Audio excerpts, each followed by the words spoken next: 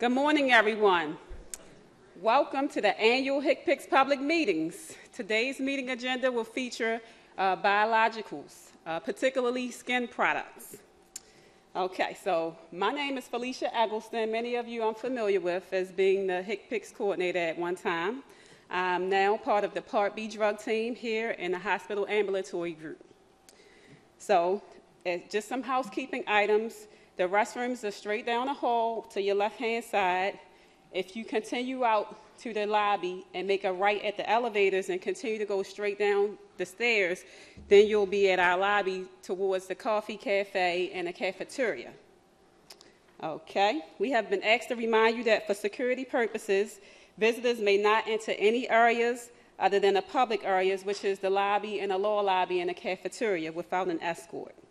CMS is a non-smoking campus. There is a smoking area outside of the building near both of the guard entrances. We would like to ask that you would please place all BlackBerries and cell phones on silent at this time.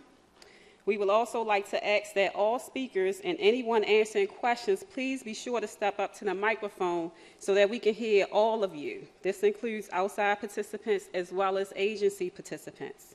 We would like to also ask that you would adhere to your speaking time, primary speakers having up to 15 minutes and 5-minute speakers having 5 minutes.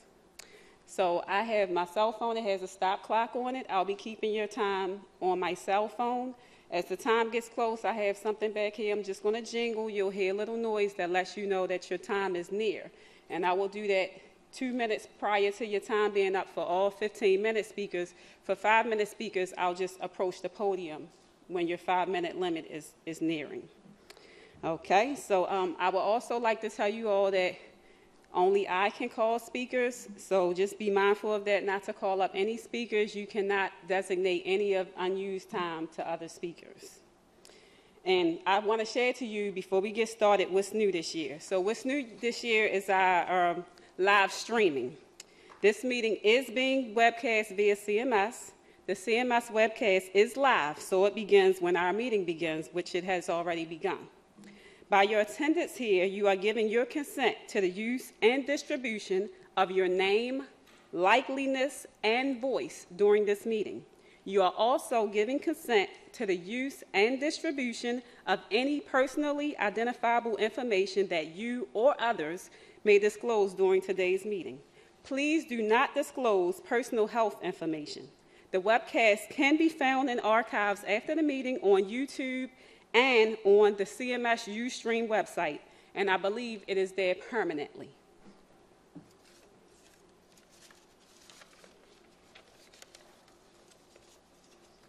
At appropriate times, I will call a coffee break and or lunch break today based on how our meeting progresses. And at this time, I would like to call up and introduce Cindy Hake. She's the Deputy Director of CM's Division of DME-Post Policy and of the CMS National Level 2 HCPCS program.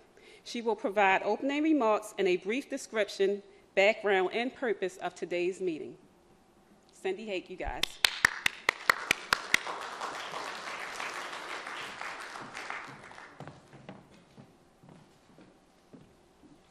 So aren't you all excited to see Felicia back?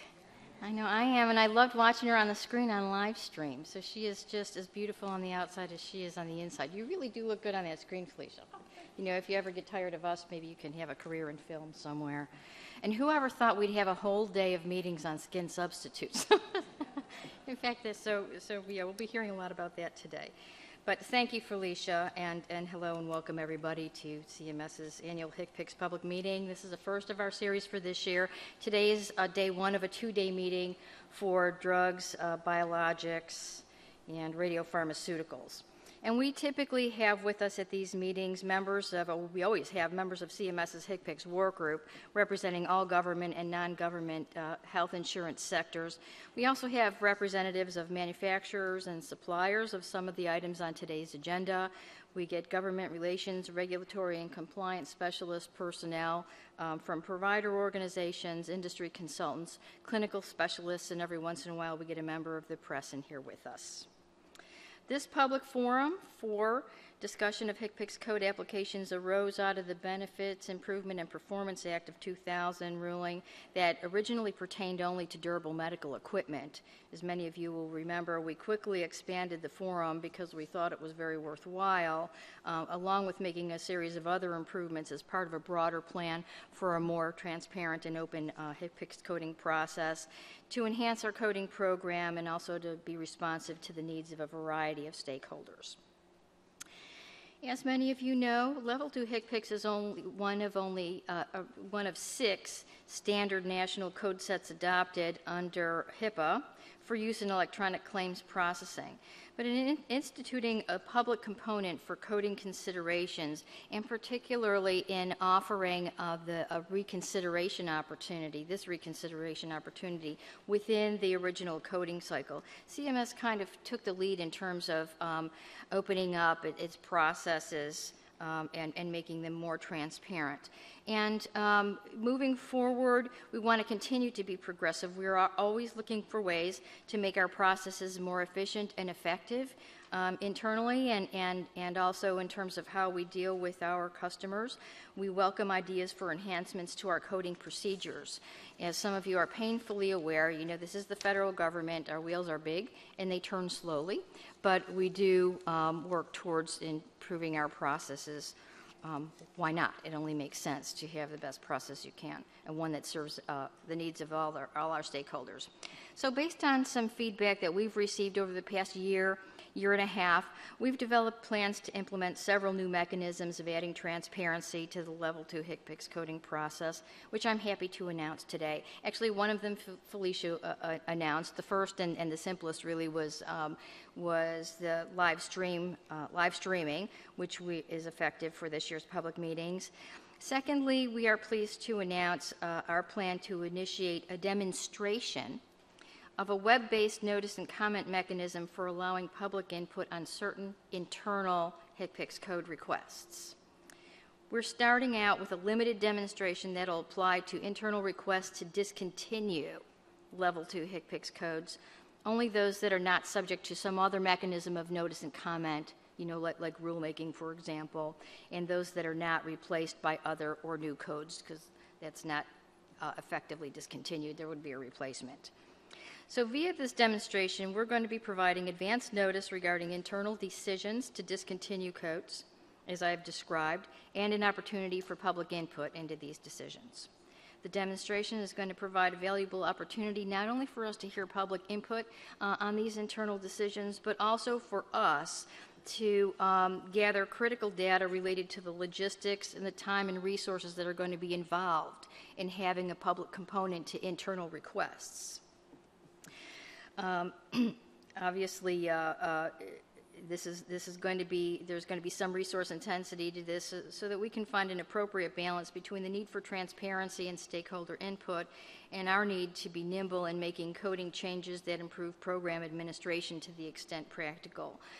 Keep in mind, of course, CMS has to reserve the right to make immediate changes without notice and take comments later when situations arise that cause us to have to do so.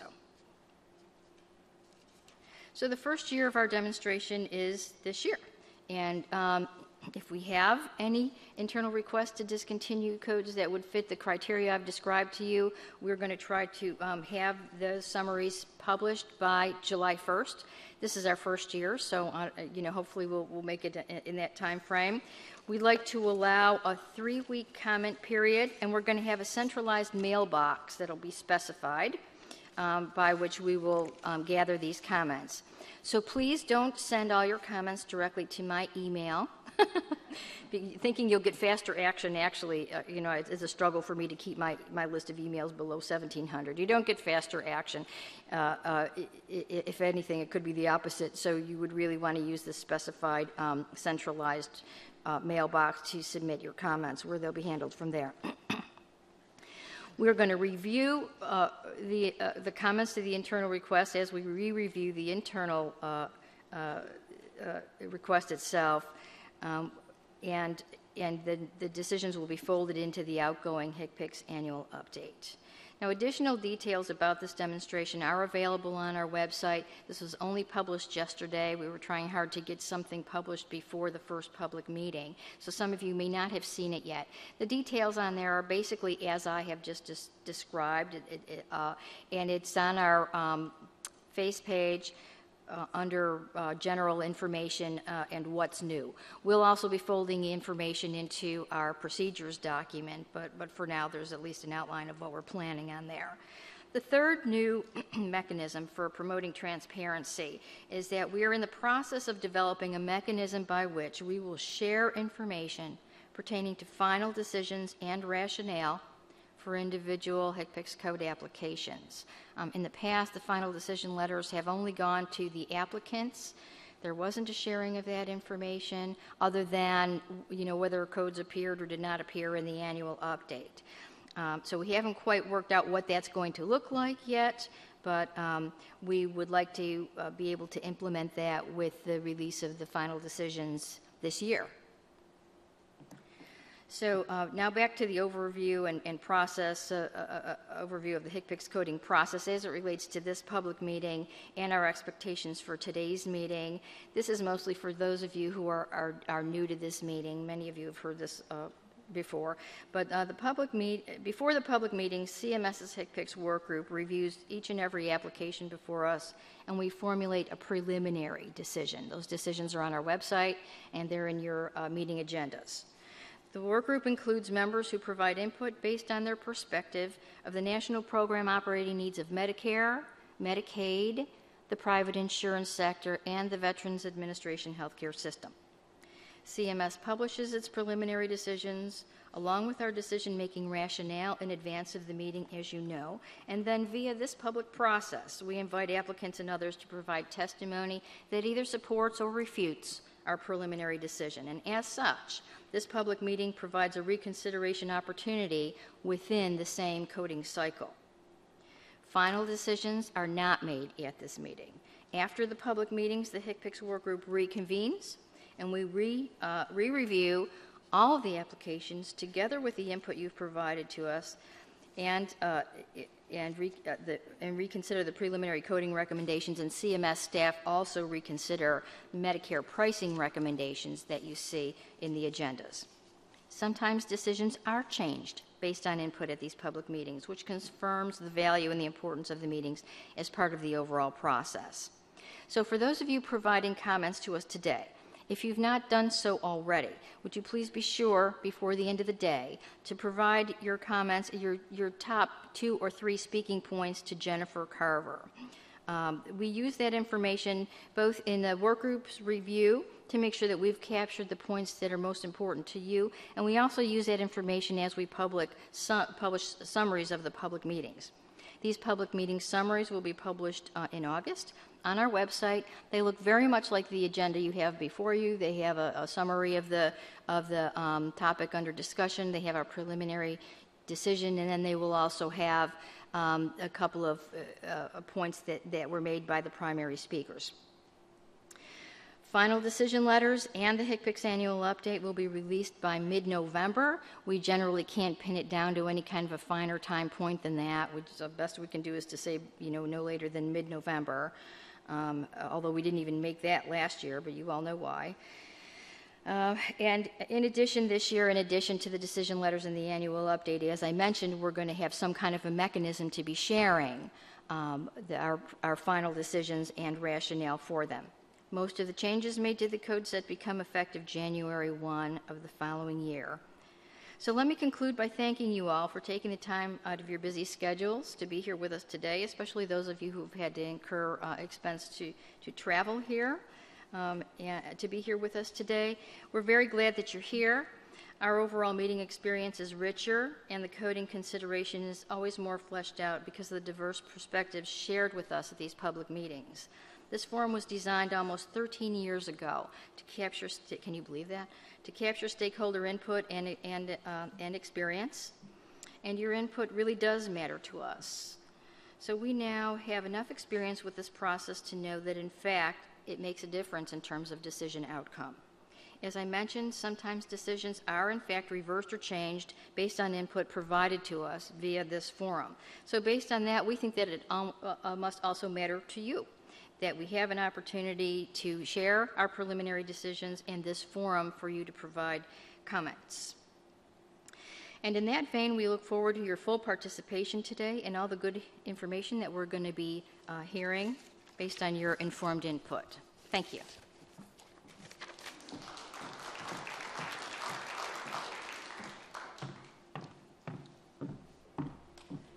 Next, I would like to introduce Ann Halswald. She is the Director of the Division of Ambulatory Services and CM's Hospital and Ambulatory Policy Group. She will provide an overview of Medicare's Part B drug payment. A more detailed description of payment for Part B drugs is attached to your agenda. Come on, Ann.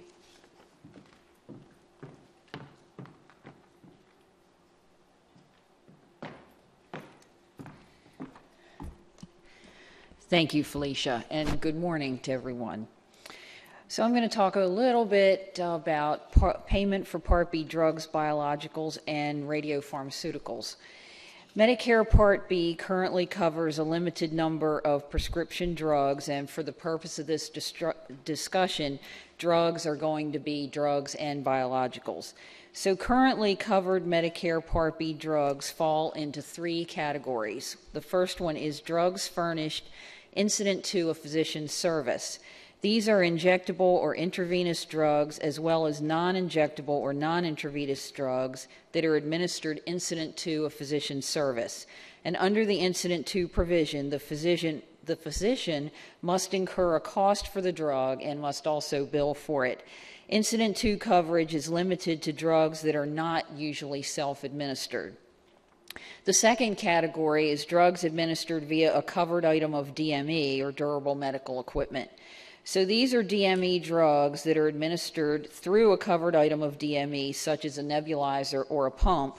And the third category is drugs covered by statute. These are drugs specifically covered by the statute, which include immunosuppressive drugs, hemophilia, blood clotting factor, certain oral anti-cancer drugs, oral anti-emetic drugs, pneumococcal, influenza, and hepatitis B vaccines, antigens, EPO for trained home dialysis patients, and certain other drugs that are separately billed by end-stage renal disease facilities and osteoporosis drugs. So drugs paid on a cost or prospective payment basis that are outside the scope of the current drug payment methodology include drugs furnished during an inpatient hospital stay, except clotting factor, drugs paid under the outpatient prospective payment system, drugs furnished by ESRD facilities whose payments are included in the Medicare composite rate, and drugs furnished by critical access hospitals, skilled nursing facilities, unless they're outside of a covered stay, comprehensive outpatient rehabilitation facilities, rural health facilities, and federally qualified health centers. Prior to January 1st, 2004, payment for the majority of Medicare Part B drugs was set at 95% of the average wholesale price. The statutory term AWP was not defined in law or regulation. So in creating payment limits for Medicare-covered drugs, Medicare relied on the AWP, which referred to the AWP published in commercial drug compendia, such as Red Book, Price Alert, and Metaspan. In 2004, the Medicare Prescription Drug Improvement and Modernization Act of 2003, which was the MMA, revised the drug payment methodology, reducing the payment rate for most covered Part B drugs from 95% of AWP to 85% of AWP. In 2005, the MMA again revised the drug payment methodology by creating a new pricing system based on a drug's average sales price, or ASP. Effective January 2005, Medicare pays for the majority of Part B covered drugs using a drug payment methodology based on ASP. In accordance with Section 1847A of the Social Security Act, manufacturers submit to us the ASP for their products. These data include the manufacturer's total sales, in dollars and number of units of a drug to all purchasers in the United States in a calendar quarter, except certain sales exempted by the statute with limited exceptions. The sales price is net of discounts such as volume discounts, prompt pay discounts, cash discounts, free goods that are contingent on any purchase requirement, chargebacks and rebates other than rebates under Section 1927 of the Act. The Medicare payment rate is based on 106% of ASP, or for single-source drugs, 106% of the wholesale acquisition cost, which is WAC, if that's lower, less applicable deductible and coinsurance. The WAC is defined with respect to a drug or biological as the manufacturer's list price for the drug or biological to wholesalers or direct purchasers in the United States, not including prompt pay or other discounts, rebates, or reductions in price for the most recent month, for which information is available as reported in wholesale price guides or other publications of drug or biological pricing data. So after carefully examining Section 1847A of the Act as established in the MMA, CMS has been reviewing its coding and pricing determinations to ensure that separate and appropriate payment is made for single-source drugs and biologics as required by this section of the Act. In order to facilitate separate and appropriate payment, it may be necessary to create unique HCPCS Level 2 codes for certain products. And as part of this effort, we are closely reviewing how we operationalize the terms single-source drug, multiple-source drug, and biological product in the context of payment under Section 1847A to identify the potential need to make any changes to our assignment of national drug codes to billing codes for payment purposes. So that we can implement coding and pricing changes swiftly, CMS has used and will continue to use its internal process when appropriate for modifying the code set. Please be aware that internally generated code requests are not part of the HCPCS public meeting process. The MMA exempted certain drugs from the ASP pricing methodology, and payment for these drugs remain at 95% of AWP.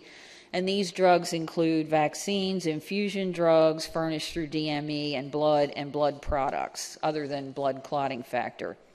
The payment methodology for radiopharmaceuticals did not change under the MMA. Specifically, Section 303H states that nothing in the amendment shall be construed as changing the payment methodology for radiopharmaceuticals. And finally, Medicare pays a dispensing fee to a pharmacy for inhalation drugs furnished through DME, a supplying fee to a pharmacy for each supplied prescription of immunosuppressive drugs, oral anti-cancer drugs, and oral anti-emetic drugs used as part of an anti-cancer chemotherapeutic regimen, or a furnishing fee per unit of clotting factor to entities that furnish blood clotting factor unless the costs of furnishing the blood clotting factor are paid through another payment system. And the implementation of Medicare Part D did not change Medicare Part B drug coverage in any way. Drugs that were covered by Medicare Part B prior to the implementation of Part D continue to be covered by Medicare Part B. Thank you very much, and have a great day.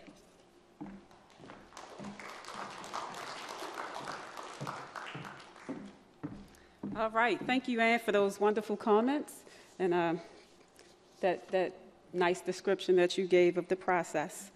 At this time, I would like to introduce other CMS HCPCS staff. Many of you have had a phone conversation or in-person meeting with one of these staff at one time or another. When I call your name, I would like for you to stand, please. First, I would like to introduce Jennifer Carver. She is CMS's National HCPCS Public Meeting Coordinator. And Lori Jackson, who's also a member of the HCPCS staff. CMS HCPCS Workgroup coordinators and meeting coordinators and public meeting coordinators come together, and they work very hard to put together all of the thousands of details necessary in order to provide this opportunity for public comment. I would like to also say that Jen is responsible for opening the meeting to a wider audience this year by instituting the live stream for these meetings. Thank you, Jen. I'd like to also introduce at this time Dr. Subhash Dugarala. He is the medical advisor to the CMS HCPCS Workgroup. Last but not least, we'd like to recognize the man behind the booth. He is Charles Hirsch. We'd like to say thank you for so professionally handling all of our audio-visual needs on today. Now, I would like to take the time to describe how the meeting will proceed. Everyone should have received the meeting agenda upon sign-in. If you have not received one, there are still some out on the desk. For each item on today's agenda, there's a written summary of the application and CMS's preliminary coding decision and the agenda. The meeting will proceed one agenda item at a time until we have completed the agenda. We will hear a presentation from the registered primary speaker, and if there is one, the 5-minute speakers. And we would like to ask that you will hold all questions until we have heard from both the primary and the 5-minute speakers. We ask that every speaker state who you represent and your relationship to the applicant and to the manufacturer. Please let us know if you have any vested interests. Declare in your oral presentation and in your written summary whether or not you have any financial involvement or competitors of any items or services being discussed. This includes payment, salary, or benefits provided to the speaker by the manufacturer. We would like you to state whether you agree or disagree with the preliminary decision, and in summarizing your comments, state your rationale for agreement or disagreement. After we've heard from all registered speakers, we will invite discussion and questions specifically related to that agenda item. Excuse me for 1 second.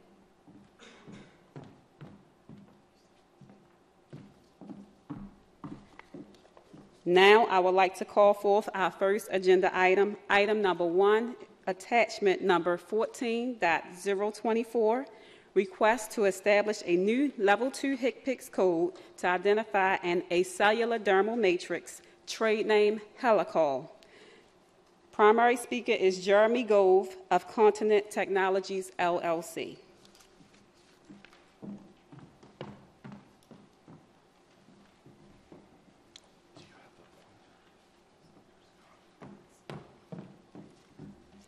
Just use that. Okay, that's fine. Good morning. My name is Jeremy Gove, and I'm the CEO of MCT Medical Solutions. And we have the exclusive distribution rights for Helicol in the United States. I want to thank you for the opportunity to come before you to discuss the application for a specific Q code for Helicol. We believe a specific Q code is absolutely necessary for Helicol, and without it, Helicol is at a disadvantage in the marketplace when compared to other skin substitutes comprised of collagen in the marketplace. As you know, the preliminary decision by the work group is that a Q code is not necessary due to the availability of the A codes, which are A6021 through A6023, which are assigned to collagen wound dressings. We believe that this decision was based on some misleading information in the code application, as well as a misunderstanding of what Helicol is, how it works, and how it is used by professionals in the marketplace. Helicol is a skin substitute and not a wound dressing. Here are just 6 of the many reasons why we make this claim. Number 1, unlike a wound dressing, Helicol stimulates tissue regeneration in chronic wounds due to the bioactive nature of the full molecules of type 1 collagen. Helicol can also be sutured or stapled in place, much like you would do with an autologous skin graft. Number 2, Helicol is recognized as a skin substitute by the AHRQ in their technology assessment titled Skin Substitutes for Treating Chronic Wounds. Number 3, Helicol is currently marketed and sold for use as a skin substitute to hospitals where it is used in both the inpatient and outpatient side of the facility. Helicol is completely incorporated into the wound bed and is not removed as a dressing would be. In fact, additional applications, should they be necessary, are applied directly over any remaining collagen in the wound bed. Number 5, dressings can be changed and applied by the patient, where Helicol must be applied under a doctor's supervision and must be prescribed and not purchased over the counter.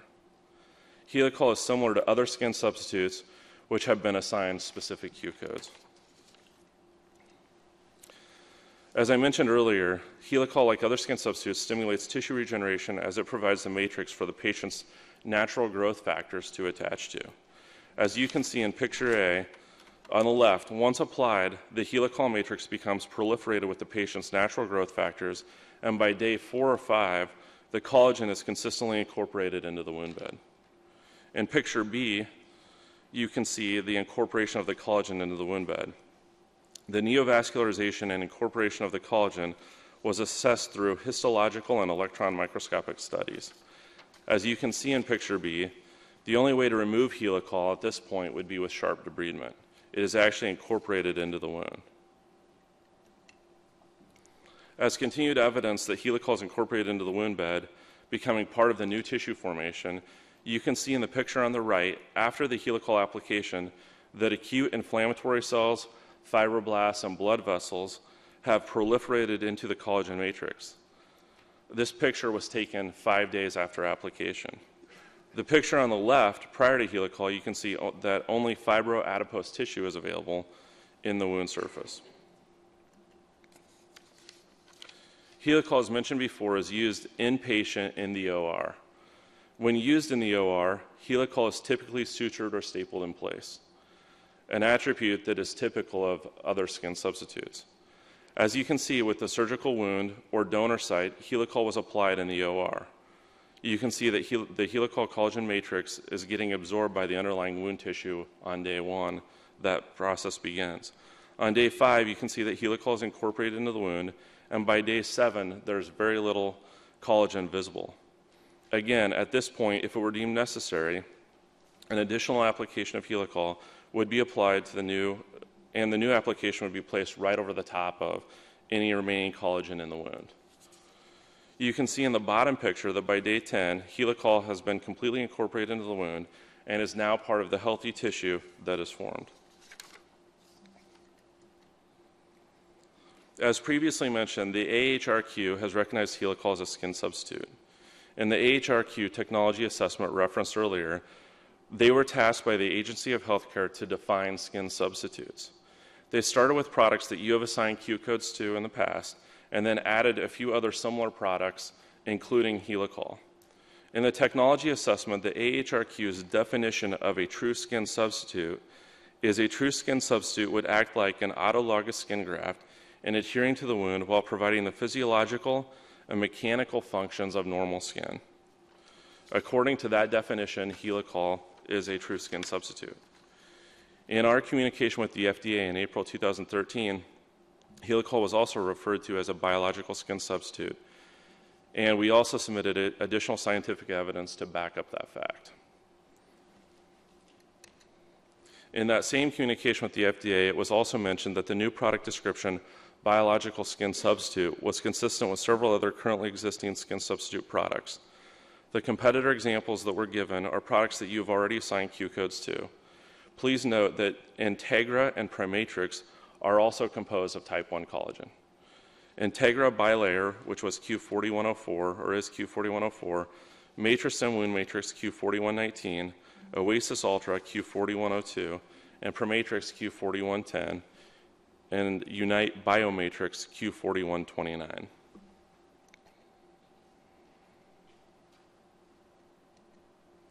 In this table, you can see Helicol compared to other products just mentioned. From left to right, you have Helicol Integra, Matrix-M, Oasis, Primatrix, and Unite Biomatrix. You can see that each of these products received a 510(k) from the FDA. You can also see that on the product code line, that each of them were given code KGN, and you can also see that all of the products are unclassified in the regulatory classification line. All of the products have the exact same indications for use. I also would like to note that Integra and Primatrix are comprised of bovine collagen, which you can see in the device description row. Primatrix is actually listed in 2 columns because I wanted to show that Primatrix originally was assigned the A codes, A6021 through A6023, as Helicol has been, but then was assigned a specific Q code later on. This is what we are requesting to receive for Helicol. As I mentioned earlier, that Helical is used by professionals both on the inpatient and outpatient side after the standard of care has failed in the same manner as many other skin substitutes are utilized. Again, Helical can either be sutured or stapled in place, which is an attribute typically found in skin substitutes and not collagen dressings. Helical is also used under negative pressure wound therapy to help kickstart tissue regeneration, which is a distinguishing factor from most other skin substitutes. A collagen wound dressing would not be used under negative pressure therapy because as it dissolves, it would get pulled into the sponge or whatever dressing is utilized. I want to clarify a couple of items in the application that we submitted. The product name shown in the application was Helical Collagen Wound Dressing. This phrase was inaptly borrowed from the FDA classification and has provided much confusion. The Helical product name has been updated to show collagen-based sterile membrane bioengineered skin substitute to help clarify what Helical really is. In question number 13 of the application relating to sales breakdown, this was also shown with a flawed methodology. As you can see, the correct sales breakdown is 50% to hospitals for the inpatient use, 40% to hospitals for the outpatient use, 5% to skilled nursing facilities, and 5% to freestanding ambulatory care clinics.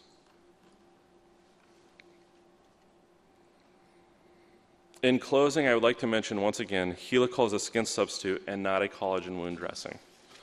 In addition to being sutured or stapled in place, Helical has the same indications as other collagen products that have been assigned a Q code.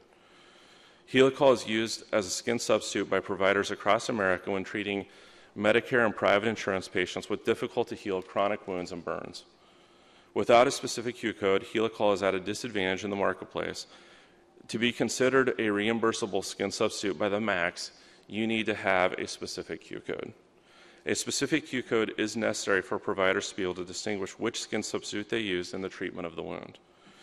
Specific Q codes have already been assigned to collagen-based skin substitutes, Promatrix and Integra, as well as others.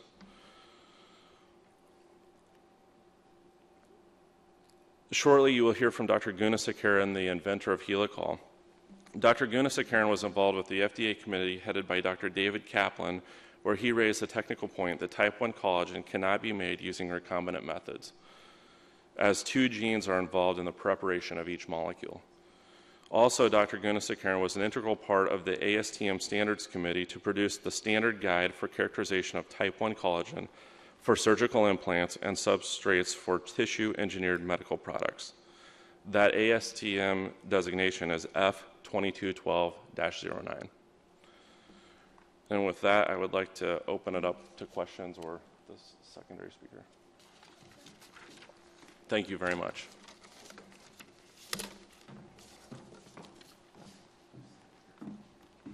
Yes, please. Okay, so for item number 1, there are no primary speakers. We will take questions at this time. For item number 1? Your name isn't here.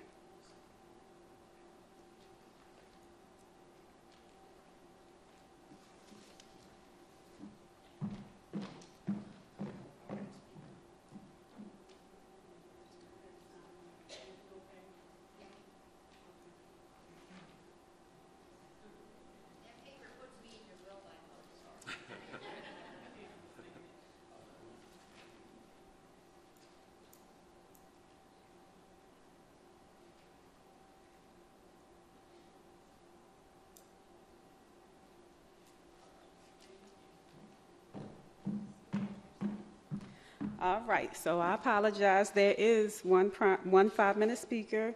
His name is Subramanian Gunasekaran. Thank you. Good morning to everyone. I'm Subra Gunasekaran, and I'm the President CEO of the company Encol Corporation and the inventor of the product Helical. Based on the presentation of Jeremy, one may easily foresee the need for the Q41XX code for Helical. It is well established that Helical is not used as a wound dressing that is usually applied and later removed and acting only as a wound cover. On the contrary, Helical need not be removed from the wound bed, but instead is getting incorporated into the new tissue being formed, which is characteristic of biological skin substitutes. Helical has specific clinical findings to prove the product gets resorbed while new cells and vasculature incorporates within 4 to 5 days, leading to faster skin regeneration and healing of the wound.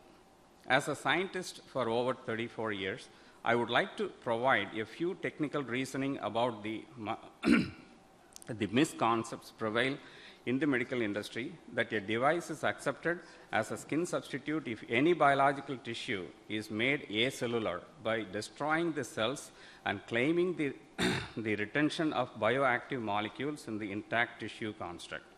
We all know there is a significant amount of elastin, keratin, fibrin, and other potential immunogenic molecules, including type 3 collagen, in every intact tissue. For example, elastin forms at least 1/6 of the collagen in a given connective tissue like pericardium, allograft skin, intestinal submucosa, or amnion.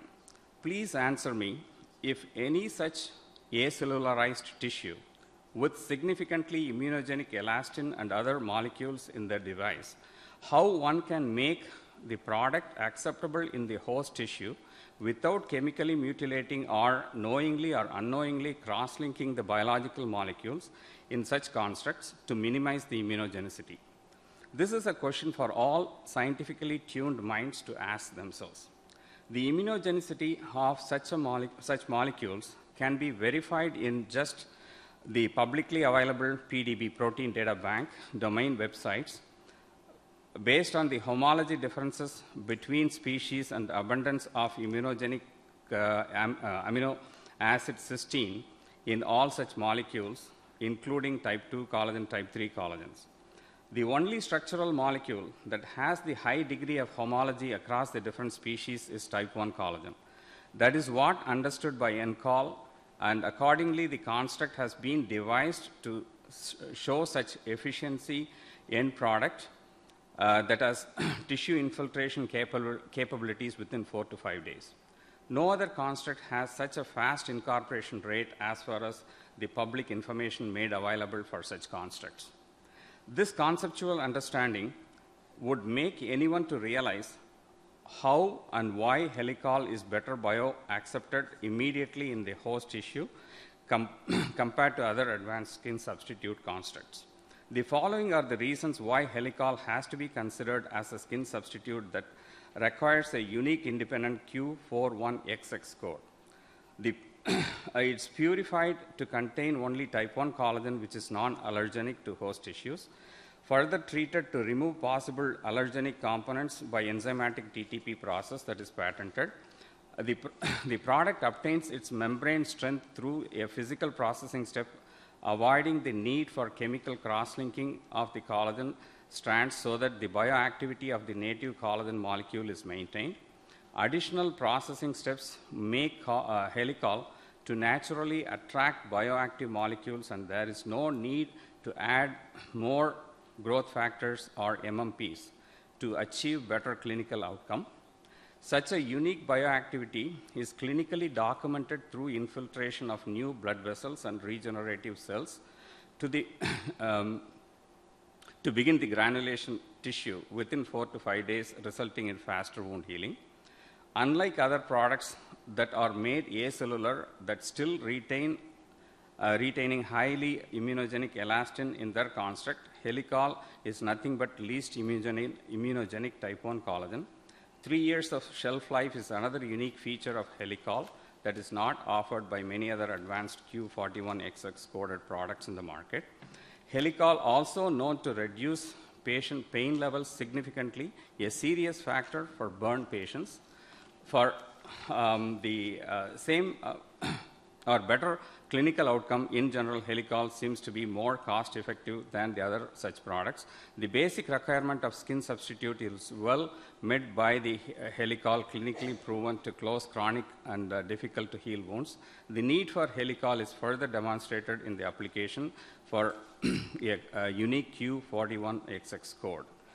Based upon the published decision tree designated by the CMS, in our opinion, a new Q41XX HCPCS code is fully supported for Helicol. Thank you. Sorry for that. All right. At this time, we will take any questions. We would like to ask that you use the microphone that's in the middle aisle, please.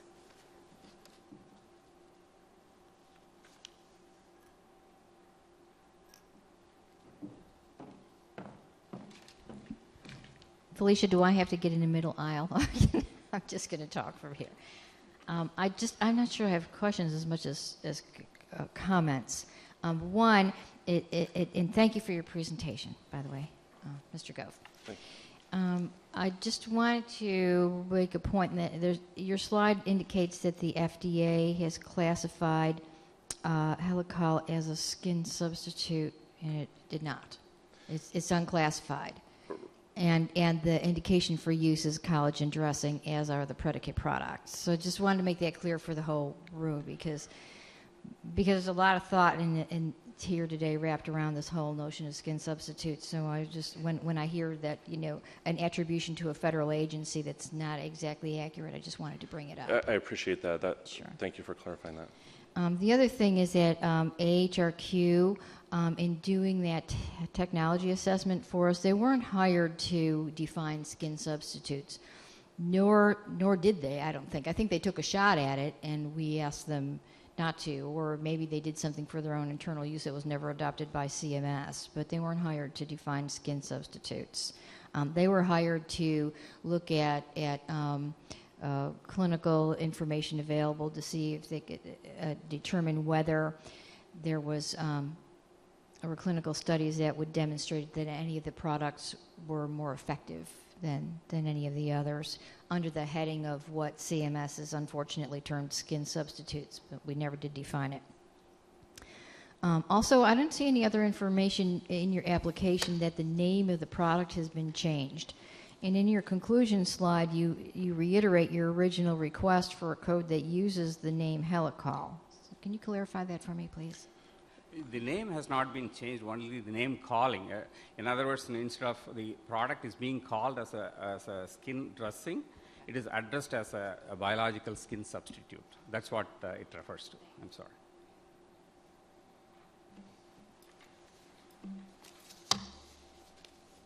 Are there any other questions or comments?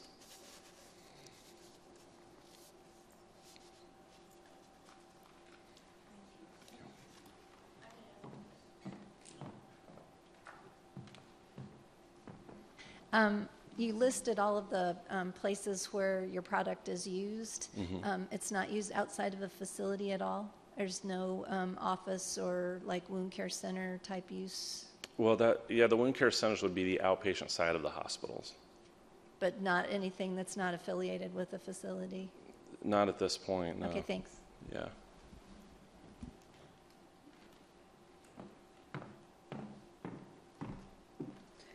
Agenda item number 2, request to establish a new level 2 HCPCS code to identify decellularized dermal allograft, trade name Dermapure.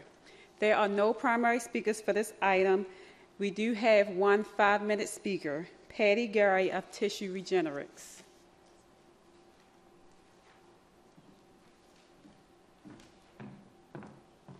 Hi, good morning. My name is Patty Gary, and I'm the Director of Clinical Affairs with Tissue Regenerics, which is the manufacturer of Dermapure.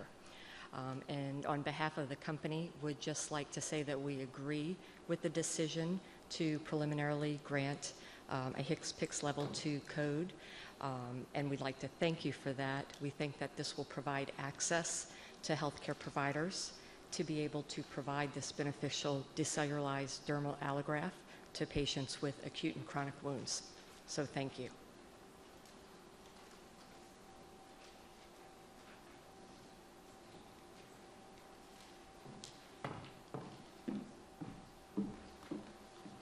Agenda item number 3, request to establish two new level 2 HCPCS codes to identify human placental connective tissue matrix to be marketed under the trade names Dermavest and Dermavest 2. Primary speaker, Daniel Grade of Feinstein Institute.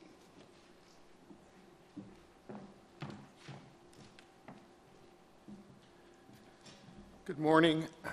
HCPCS code panel. I appreciate the opportunity to speak today. My name is Daniel Grandi. I'm a PhD scientist. I am a director of orthopedic research at the Feinstein Institute, Department of Orthopedic Surgery at the North Shore LIJ Health System in New York. And I am a consultant to Adicel as well as a stockholder. Adicel respectfully disagrees with the preliminary decision of the CMS working group. Dermavest is a human allograft tissue composed of human placental disc, amnion, chorion, and umbilical cord in a particularized form.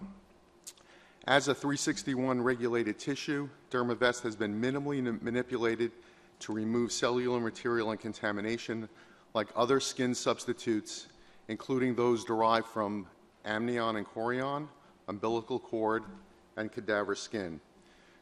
Dermavest should not be classified as a collagen dressing because Dermavest contains growth factors and ECM proteins that aid in wound healing and that collagen dressings do not. Dermavest placental connective tissue matrix.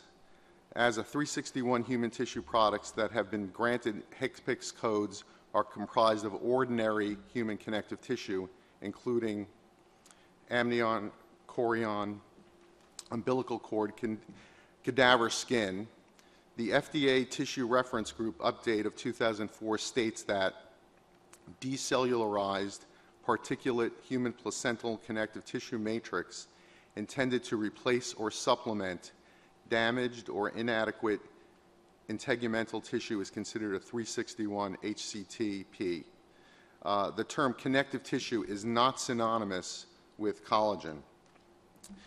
Ordinary connective tissue is more than collagen. As you can see in this diagram here, collagen comprises 40 to 60% of human skin. The collagen content of Dermavest is in this range. In side-by-side testing, Graph Jacket shows to have over 25% more collagen per milligram than Dermavest. Graph Jacket is classified as a skin substitute and has been granted its own HCPCS code. Dermavest contains the other ECM proteins and growth factors that are important for cell migration and repopulation. Things like ECM proteins like fibronectin, which helps cells adhere to the scaffold, proteoglycan to allow for water retention within that, as well as laminin. This skin substitute integrates also within the wound site. As you can see here, with regards to immunohistochemistry, stained specifically for fibronectin, you see on the left panel pre-processed placental disc, amnion, chorion, and umbilical cord in a particularized form prior to processing. And you can see there that you have very strong staining positive for fibronectin. The Dermavest product, after it's been processed, also contains a large amount of fibronectin, as can be seen by the very positive staining there. Now, Fibrocol, which is 90% collagen dressing, you can see that contains very little fibronectin within its scaffold matrix. Another example, immunohistochemistry looking at laminin, and again on the left side panel you can see pre-processed tissue of placental disc and amnion as well in a particularized form, also staining very positively for laminin, and then following processing, our Dermavest product shows very positive staining for laminin, and again compared to Fibrocol collagen dressing, which is virtually absent positive staining for laminin. So in conclusion, Dermavest is different than a collagen dressing. It is comprised of the same type of tissue as other amnion placental skin substitutes. It's regulated the same as other skin substitutes from amniotic and chorion and placental tissue. It's used in the same manner as an amnion placental based skin substitute. like these other products in that it contains other materials not found in collagen dressings such as growth factors and other ECM products. Dermavest should be assigned a Q code consistent with the coding precedents set with the establishment of Q codes for other amniotic placental tissue-based skin substitutes. Thank you for your time.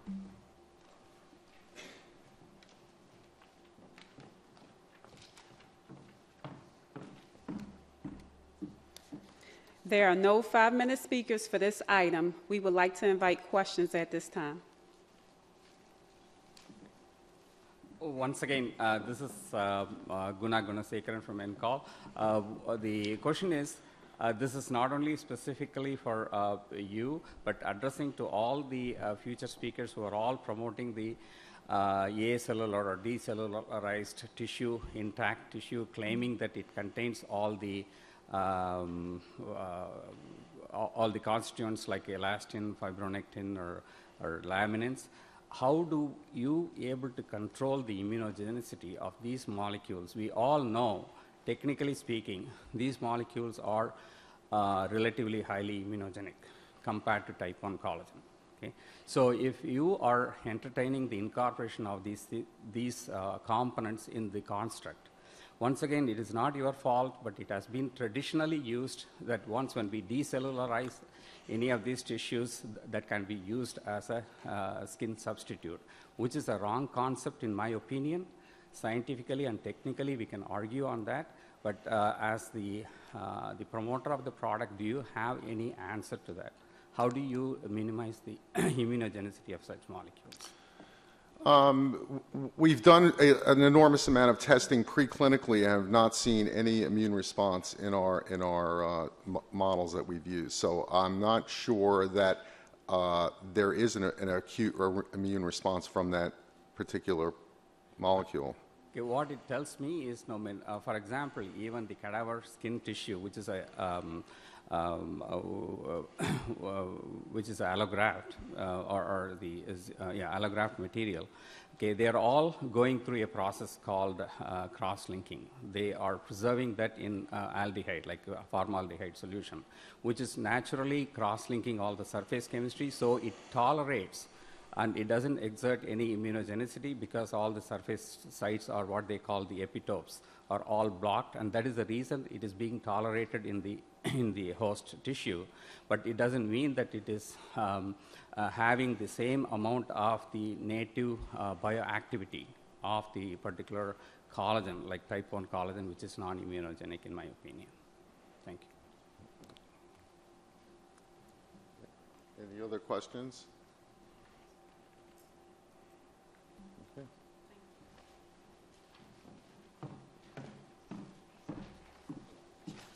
Agenda item number 4, request to establish a new Level 2 HCPCS code to identify a human amniotic membrane allograft. Trade name, Biovance. Primary speaker, Jody Gurney.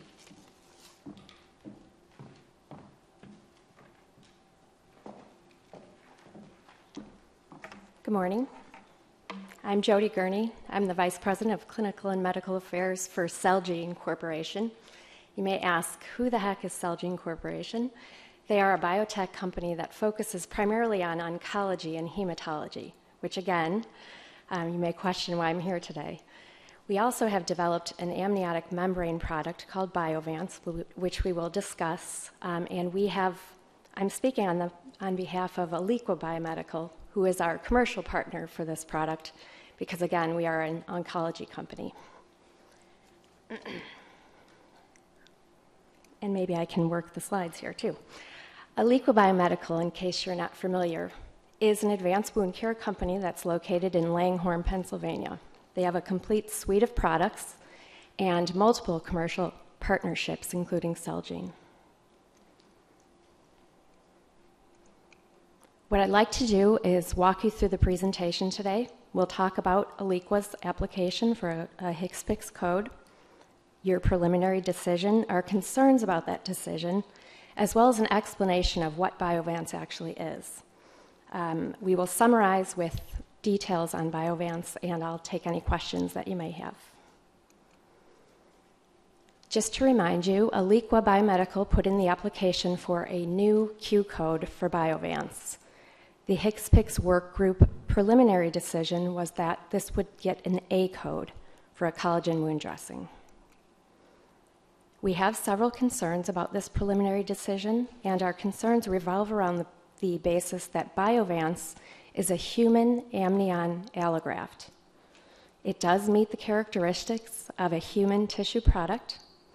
It has been regulated and designated as a human tissue product by the FDA, and it does not have the characteristics of collagen dressing products, which have been given A codes. We'll talk about the regulatory, biologic, functional, and technological differences between Biovance and products that have A codes. Also, based upon our research, it appears that all human tissue products have been assigned Q codes that are similar to Biovance. As mentioned, Biovance is a human amnion allograft. It is derived from biological tissue, which is the human placenta. These are the product of full-term healthy pregnancies. It is applied only by a qualified healthcare professional. It requires the necessary expertise and clinical skills for use. It does incorporate wholly into the wound and is not removed when you do secondary dressing changes. It supports natural restoration of functional tissue and has all the qualifications of amnion membranes, which minimize inflammation and reduce scarring. We have studied the product in multiple wound types. I was leading the clinical program. We studied all of the different types of collagen vascular ulcers, including diabetic, venous ulcers, arterial collagen ulcers, and also acute wounds, burns, traumatic wounds, surgical wounds. Again, Biovance supports the healthy, natural tissue restoration by incorporating the whole amnion into the regenerating tissue of the wound. From a regulatory perspective, the FDA views Biovance as a human tissue product. Just to make sure everyone knows what these are human cell tissues or cellular or tissue-based products. The FDA gives these a regulatory designation, and tissues like Biovance are regulated under Section 361 of the Public Health Safety Act. Biovance is registered and regulated by the FDA. Human tissues under 361 are not subject to FDA pre-market review requirements like devices, like 510K devices or pharmaceuticals. Biovance is minimally manipulated. What that means is that it's simply processed. It's a single amnion tissue, which is processed to maintain the natural architecture, integrity, and function of the tissue. The labeling must be consistent with homologous use. What this means is this is tissue replacing tissue. It cannot be combined with any other products in manufacturing. This is a human amniotic allograft, and it does not have a systemic effect. As mentioned, based upon our research, we feel that all other FDA-designated human tissue products have been assigned Q codes. Why is Biovance different technologically from A-coated collagen dressings? Again, this is a decellularized, dehydrated human amniotic allograft. It is marketed as a 361 product, as mentioned. It is indicated as a human allograft, and it's to replace damaged tissue. It does provide the epithelial basement membrane and extracellular matrix, as well as multiple other additive natural substances, fibronectin, elastin, proteoglycans, GAGs, and multiple types of collagen. As we know, most of the A-coated collagen dressings do not contain these type of substances. Biovance also provides an extracellular matrix, so it supports cellular repair and migration and helps to restore natural tissue. Processing. This is important. Biovance is a human tissue, so it's minimally manipulated. What this means and how this is depicted for you is we take a human placenta The amnion is taken off of the placenta and it's simply processed, where the end result is one by one, these tissues are processed. It's one product which is processed to the end. It maintains the natural architecture, integrity, and function of that amniotic tissue matrix. In contrast, when you look at the technological and processing aspects of collagen dressings that receive A coatings, if we again go over the minimal manipulation of the human tissue Biovance, you take the amnion, which has the native ECM, it's simply processed, minimal manipulation, where the end result, the processing is done by hand, and it's one single tissue as the result. Collagen dressings are typically done in lots with multiple animal sources. Often that product is denatured or processed down to a single collagen source. This is typically done with multiple sources that are pulled, and it's manufactured. It's not minimally manipulated.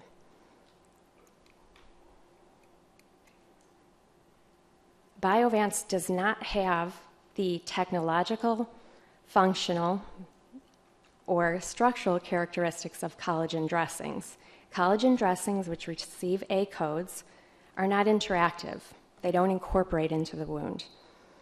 They also do not exert any direct biological effect. They are typically removed upon inspection with secondary dressing changes, and they can often be applied by the caregiver or the patient themselves. I'd like to again walk through the different characteristics of Biovance, a human tissue, versus collagen dressings, which typically receive an A code. Collagen dressings do not incorporate into the wound. They often require repeat changing, sometimes up to 3 times per week, and their purpose is to shield the wound environment. They do not exert a direct biological effect. Collagen dressings are removed from the wound, and this can be done by the patient themselves. They can be applied by caregivers and not necessarily a healthcare professional. Biovance is a human tissue. It can only be applied by a qualified healthcare professional. It requires clinical expertise and skills for use. It is minimally manipulated. It is not manufactured, and that is done so to maintain the natural architecture of the ECM matrix itself. It is derived from human biological tissue. These are human placental tissues, the product of full-term healthy pregnancies. Biovance, a human tissue, incorporates directly into the wound. It's not removed with any secondary dressing changes. Also, because it is a human tissue, it's tracked donor to recipient, every single tissue, just like any human allograft would be. In summary, we respectfully request that the HCPCS Workgroup reconsider their preliminary decision and grant Biovance a unique Q code. Biovance is a human tissue as recognized by its characteristics as well as by its FDA designation. It is not a collagen dressing. Also included in your package, the folders from Aliqua Biomedical, we have included advocacy and clinical data from 2 very well-known and well-respected advanced wound care physicians, both of who would have liked to have personally been here because of their strong support of the product. I have included a letter from Dr. Bill Marston, which supports the coding decision that we've requested, as well as the latest data from Dr. Terry Treadwell, which includes a study of 20 patients in burns, and that was just released at SAWC this past month. I thank you for the opportunity to talk about Biovance, one of my favorite products, and if anyone has any further questions. Go ahead. I'm sorry. Can I? I'm hoping you're going to ask me the question you're going to ask me. It's very unfortunate. In order to promote the amniotic membrane product, you are undermining the collagen constructs. See, not all collagen constructs are considered as dressings. Please, please, now I want the committee to recognize this fact. And also, we have shown just in a couple of presentations before, how a collagen construct, helical collagen construct, is well adopting the new the tissue interaction with the underlying tissue, right? So it has been well evidenced.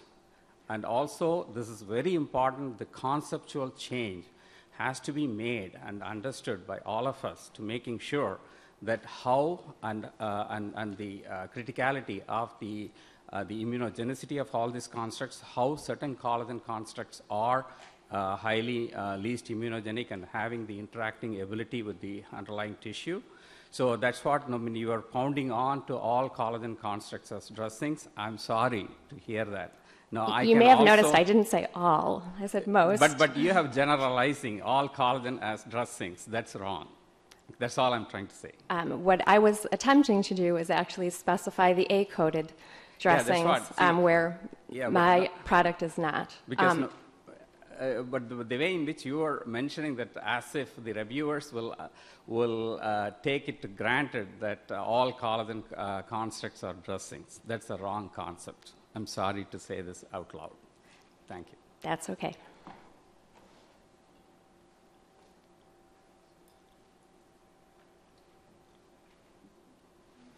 Thank you.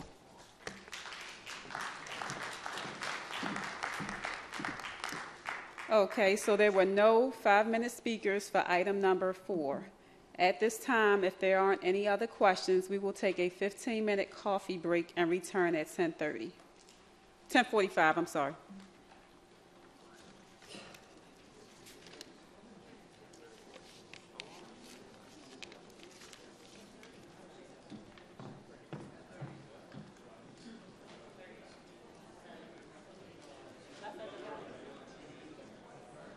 I said the wrong time, Bonnie.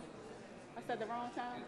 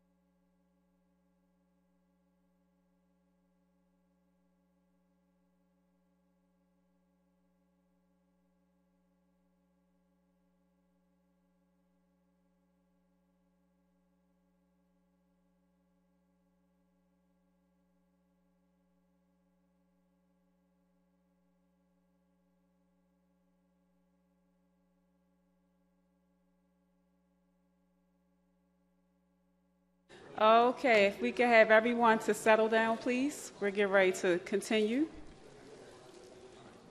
Good seeing you.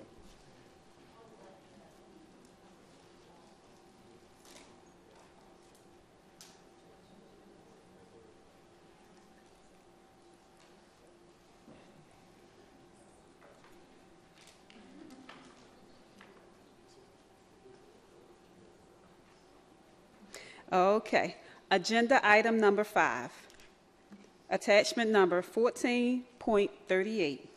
Request to establish a new Level 2 HCPCS code to identify a cryopreserved injectable allograft. Trade name, NuCell. Primary speaker is Howard Walthall.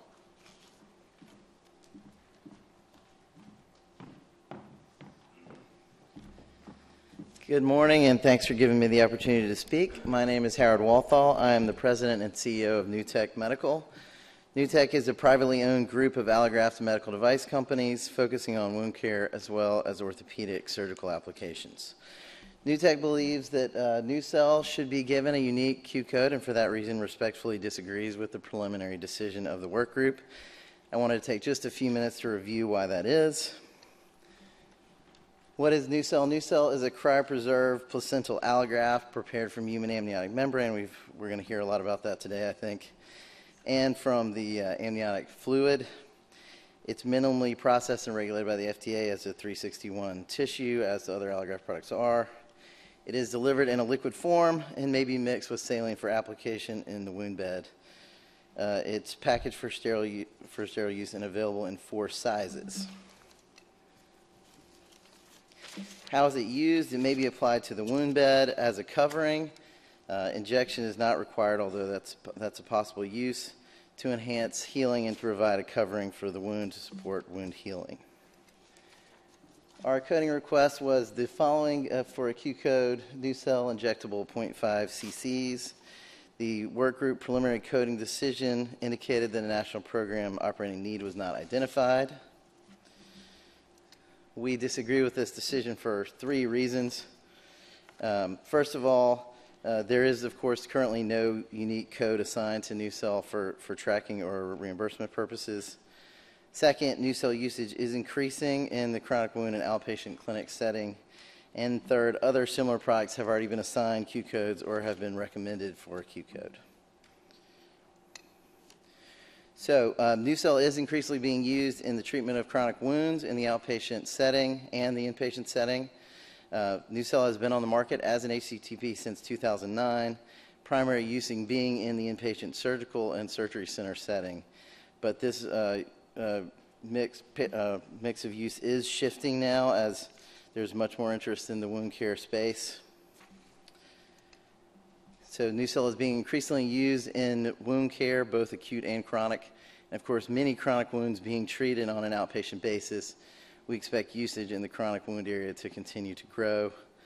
Clinical studies involving the use of NuCell to treat both acute and chronic wounds are ongoing and planned. Similar products have been assigned Q codes already. In last year's coding cycle, the AmnioMatrix and BioD Matrix was assigned Q code Q4139. This is a very similar product derived from the same basic sources and used in the same way. Epifix Injectable, which is a amniotic membrane product, also for similar use. Similar products have also received positive preliminary decisions in this coding cycle, Neox Flow and Clarix Flow, agenda item number 9 being 2 examples. So in summary, we believe that NuCell should be assigned a unique Q code for tracking reimbursement. Of course, there is no code available now. Utilization is increasing in the appropriate space of outpatient and wound clinic for the treatment of wounds, and similar products have already been assigned Q codes. That's all I have. Thank you.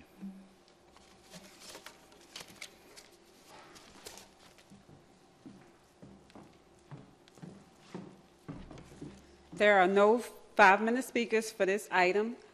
Do you have any questions at this time?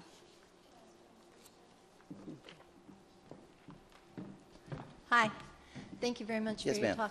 talk. You say that the use in the outpatient is increasing. Do you have numbers that reflect? Yeah, I mean, admittedly, the numbers are still small. We've only been pursuing the wound care market for a relatively short period of time, but we do see usage picking up in the military hospital system, the VA system, and in hospital outpatient settings where the inpatient use is driving use into the outpatient setting also. So it's still a small number at this point, though.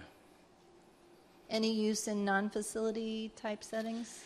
Not currently. I think, you know, one problem is the code is sort of a need that something you need to go see wound clinic doctors about using the product. So there's a little bit of a chicken and the egg problem there.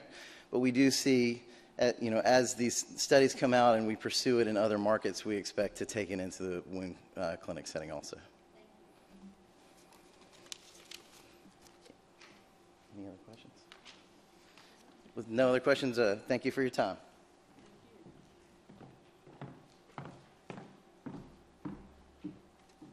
Agenda item number 6, attachment number 14.46. Request to establish 4 new level 2 HCPCS codes to identify varying thicknesses of acellular tissue surgical mesh devices. Trade names Mattress Stem Surgical Matrix RS, PSM, PSMX, and Thick Mesh. Primary speaker, Corey West. Hello, everyone. I'm Corey West. I'm the product manager for the new Advanced Wound Care Division at ACell. First, I just want to start out, there is a correction to be made on the agenda item. We're actually requesting 6 new Level 2 HCPCS codes, and I'll go through them in detail.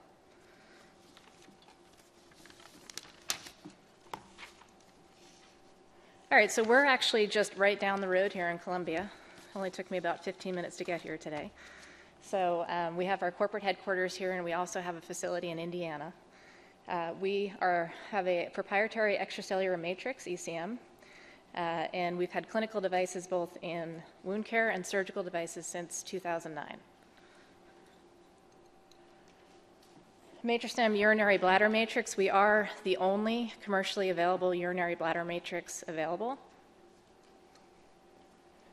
Just a little background on extracellular matrix, but before I get started, I want to just go a step further into clearly articulating the difference between our surgical products and our wound products, which has been part of the confusion, which is why we're here to disagree with the decision. So our products range from head to toe. I like to think of it that way. We have wound care products that are used on chronic wounds, acute wounds in the outpatient setting. And we also have surgical products that are used for reinforcement of soft tissue. So 2 very different applications, and I want to be able to show you why we think it's important that each of those products used in each of those indications are assigned a different Q code. Okay? So ECM, we're acellular. We are a network of collagens, proteoglycans, growth factors, and we mediate cell interaction. So we're able to send signals to these cells and tell them where they should go, recruit progenitor cells to the site so we can get healing. So what is a urinary bladder matrix? So we are a biphasic design. On one side is the basement membrane. It's fully intact, epithelial basement membrane. The other side is the tunica propria. It has been suggested that we promote angiogenesis to the wound or to the surgical site. Recruitment of progenitor cells take place in that tunica propria layer. It appears that some of these peptides that construct the ECM itself have antibacterial properties. We gradually degrade into the patient's body, so there's nothing to be removed. In terms of tissue remodeling, constructive remodeling, in terms of macrophage phenotypes, the M1 pathway has been associated with scar formation. The M2 pathway has been associated with constructive remodeling. And we've shown in animal models that we're able to take the patient's body down the M2 pathway. So we're able to regenerate site-specific tissue, which leads to less recurrence and healthier, more viable tissue. Okay, so here we get to the differences between our indications. So you can see I've spelled it out on the left side here are wound products. And the indications are as follows for wound products. And this would be your diabetic foot ulcers, your decubitus ulcers, your venous stasis ulcers, trauma wounds, draining wounds, surgical wounds, dehisced surgical wounds. Anything outside the body is on that left-hand side of the page. However, if we shift gears and go to the right side and we look at our surgical products, these products are actually not indicated for outside the body. So we currently, if we used these surgical products on a wound, that would be considered an off-label use of the product. As it stands today, the Q codes for the surgical products on the right-hand side are grouped in with the wound products. So you can see why we believe that there's confusion there, because we're using the same Q code for a surgical product as we are for a wound product with two clearly different indications. And just to cover our surgical indications, we reinforce soft tissue in urology, gynecology, pelvic floor, gastroenterology, and abdominal wall. So I took it a step further just to kind of give you a visual of how we identify our products. We currently have 3 Q codes. We have Q4118, 4119, and 4120. Q4118 is that on the left-hand side, that matrix-stem wound matrix one layer, or the matrix-stem micromatrix micronized particle. That particle is a micronized particulate version of our wound sheet, okay, and that has its own Q code. That's used again in wound applications outside the body. Q4119, as it stands today, is inclusive of matrix-stem wound matrix one layer, but we also have our multi-layer grouped in, and we also have all of our surgical products being lumped into that same Q code, which hopefully at this point in the presentation we've started to see is not appropriate. Beyond that, today what we're requesting is the matrix-stem multi-layer matrix, 2-layer, which is a new product for us. Difference between the wound matrix and the multi-layer matrix, again, very different. One is a 1-layer fenestrated product that would be used for more superficial wounds. The other is a 2-layer 1-to-1 mesh lyophilized product that would be used for more full thickness rather than partial thickness type wounds. Moving on to our burn matrix, that actually has been assigned a code, which is Q4120. That's used in burn applications. So we've got a burn product strictly by itself being assigned a Q code. So again, from the wound side, what we're requesting today is the matrix-stem multi-layer matrix to have its own unique Q code. On the right side here, this is where, again, going back to what I mentioned earlier, all of these devices in this gray area of my slide are lumped into the left side of the screen, which is matrix-stem wound matrix. Again, these products are not indicated for wounds. They're indicated for soft tissue repair inside the body. Now, the majority of our business as a company as it relates to our discussions today, outpatient setting, ASC setting, LTAC setting for advanced wound care, and also Veterans Affairs, is on the left-hand side of that screen. However, there are many of the procedures on the right-hand side of the screen, abdominal wall repair, hernia repairs, taking place in ASC surgical centers, places where we need to account for the type of product used, and we're not able to do that right now. So here's just a layout of our device brand names on the left-hand side with the indications. The thick black line in the middle is where we draw the line between our wound products and our surgical products. You can see there's a different 510K device for each of these products and a completely different indication to the extent that we're actually off-label. I'll repeat that again, if we're using surgical products on wounds. Okay, just to give you some perspective on our product and how it works again. So a lot of these patients, because of the complexity of their wounds, we're seeing them move back and forth between the outpatient, inpatient, ASC, HOPD. Depending on the severity of the wound, they're moved back and forth quite often. Different products are used at different times.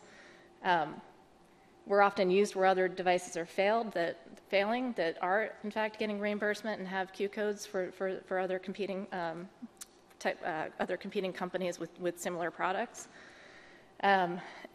So we've also, again, going back to the difference between partial and full thickness wounds, you can see this very last, well, actually, the first and the third slide here are examples of the full thickness wounds where we'd be using that multi-layer device that I mentioned that, as of today, does not have a Q code.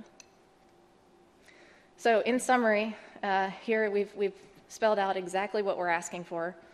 You can see, as I've mentioned, we currently have 3 Q codes. We're requesting 6 additional. Here are the 6 listed here. The first is the Matrixstem Surgical Matrix RS, which is a 2-layer surgical device. The second is the Matrixstem Surgical Matrix PSM, which is a 3-layer device. Third would be the Matrixstem Surgical Matrix PSMX, which is 6. Matrixstem Matrix Thick is 8.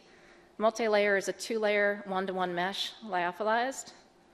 And final is pelvic floor surgical matrix used in POP procedures, and that's a 6-layer device.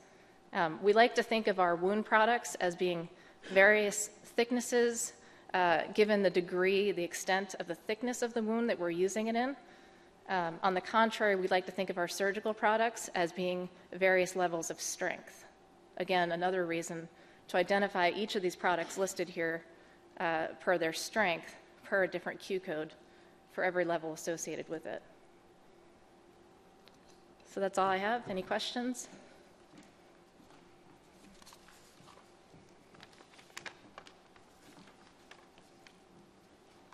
Excuse me, is there any reason to choose the urinary bladder versus other tissue construct? Is there any advantage you see over other like amnion or pericardium? Yeah, well, the differentiating parts of our product are one, that we're a fully intact basement membrane, right? So that ECM on one side, like I mentioned, is fully intact epithelial, right? Providing a scaffold and a place for cells to come and proliferate and differentiate. The other reason is because there have been studies to suggest, and if you've done your research on urinary bladder, that the urinary bladder matrix of a pig holds highly regenerative properties in and of itself. So it's able to push the person's body down a pathway of healing with their own stem cells versus using something else from outside the body. Yeah, the reason I'm asking, bladder is highly expandable, so naturally it should contain more of elastin, which are highly immunogenic. So I was wondering how come you're able to control the immunogenicity of the elastin in your construct. Anyway. Yeah, thank you for the question. I have a question. Sure. A couple of them, actually. Where are you? Right here. Okay, sorry. Where did the pelvic floor surgical matrix come from? Am I missing something? I didn't see that in your application. Yeah, so the application was submitted in November, I believe.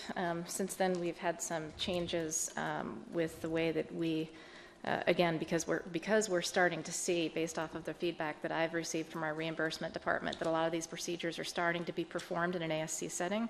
And particularly given some of the talk that we've heard about the new 2-midnight rule that we're approaching, some of these procedures could maybe in the future wind up happening in one of the settings that would require a Q code. So for pelvic floor, today I wanted to take the opportunity to take all of our products, differentiate each one of them, pelvic floor being one of them, and ask that each, given their differences for indications and applications, be assigned a unique Q code. Okay, that would take a separate application. It was not included in your current application, the Thank pelvic floor one. So I was wondering how you got to 6 and I had 4 plus a revision. Okay, that answers that. Now, did you say that the RS, PSM, and PSMX were for in the body only? I'm sorry, my copy of your slide is tiny. Yeah. So if that's the case, then don't we have too many codes? Too many codes? We don't have codes for those products. If they're for surgical implantation only, I mean, there is a code that Q4119 includes those. Right, but that Q4119 is our wound matrix, which has a completely different indication than our surgical products. Our surgical products have indications for soft tissue repair versus wound. Is it the same product, different name? Different sites of use? No, absolutely not. Different 510Ks. I can actually go back to that slide if you want to. And that's where the confusion, these are actually excellent questions. That's where the confusion is coming in. So these are, as you can see, Surgical products are a completely different 510K application with different indication. Okay, so the surgical RSPSM, PSMX, and thick mesh are for soft tissue surgical use Are only? for reinforcement of soft tissue, right? They're used inside the body. What about the multi-layer? Multi-layer is a wound product, but it's different than the wound product. It's used for full thickness wounds. It's 2-layer versus 1-layer, and it's a 1-to-1 mesh product. So again, very different types of, it's used differently. It wouldn't be, if somebody were to code and use a Q4119 for full thickness wound use of a 1-to-1 mesh 2-layer, we consider that to be a very different circumstance. Okay, thank you. Does that make sense? I understand Hopefully. what you're saying. Okay. Thank you. All right, thank you.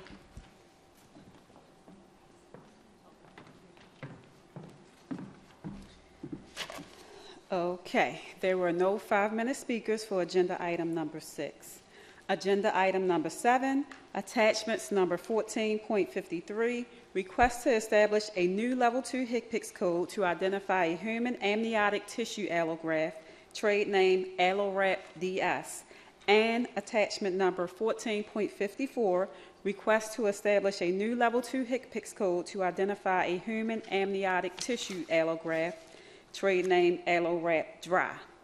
There are no primary speaker and no 5-minute speaker for this item.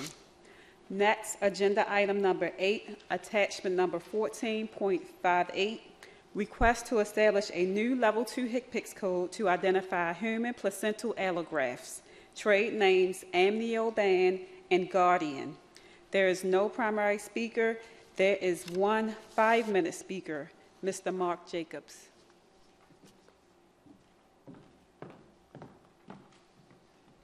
Thank you and good morning. My name is Mark Jacobs. I am an employee of MTF and serve the company as Vice President of Product Development within Research and Development. On behalf of the Musculoskeletal Transplant Foundation, I would like to thank the work group for their preliminary decision to assign a HCPCS code to describe the Amnioban and Guardian human placental allografts. As a nonprofit service organization, MTF is dedicated to providing quality tissue through a commitment to excellence in education, research, recovery, and care for recipients, donors, and their families. Amnioban and Guardian are derived from human tissue allografts prepared from donated placental membrane. Native human amnion and chorion together create a membrane covering in which the amnion serves as an epithelium layer for interior and exterior wounds. Creating a new HCPCS code for Amnioban and Guardian not only follows precedents set by the agency for other skin substitute products, but further allows for product distinction to appropriately process claims. As the Vice President of Product Development for MTF, I value your decision and appreciate the opportunity this brings to physicians to provide a choice in their use of products for individual patient care. We appreciate the opportunity to submit comments on this important subject and encourage the agency to finalize its preliminary decision to create a new HCPCS code for Amnioban and Guardian. Thank you.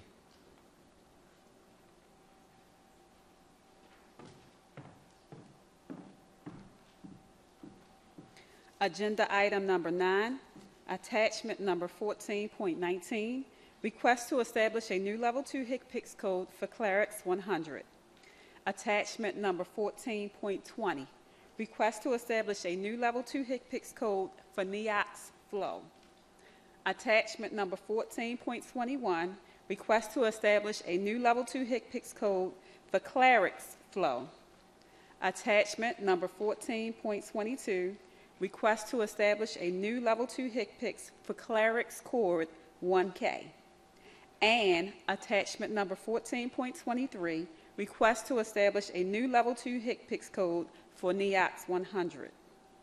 Primary speaker is Aaron Smith.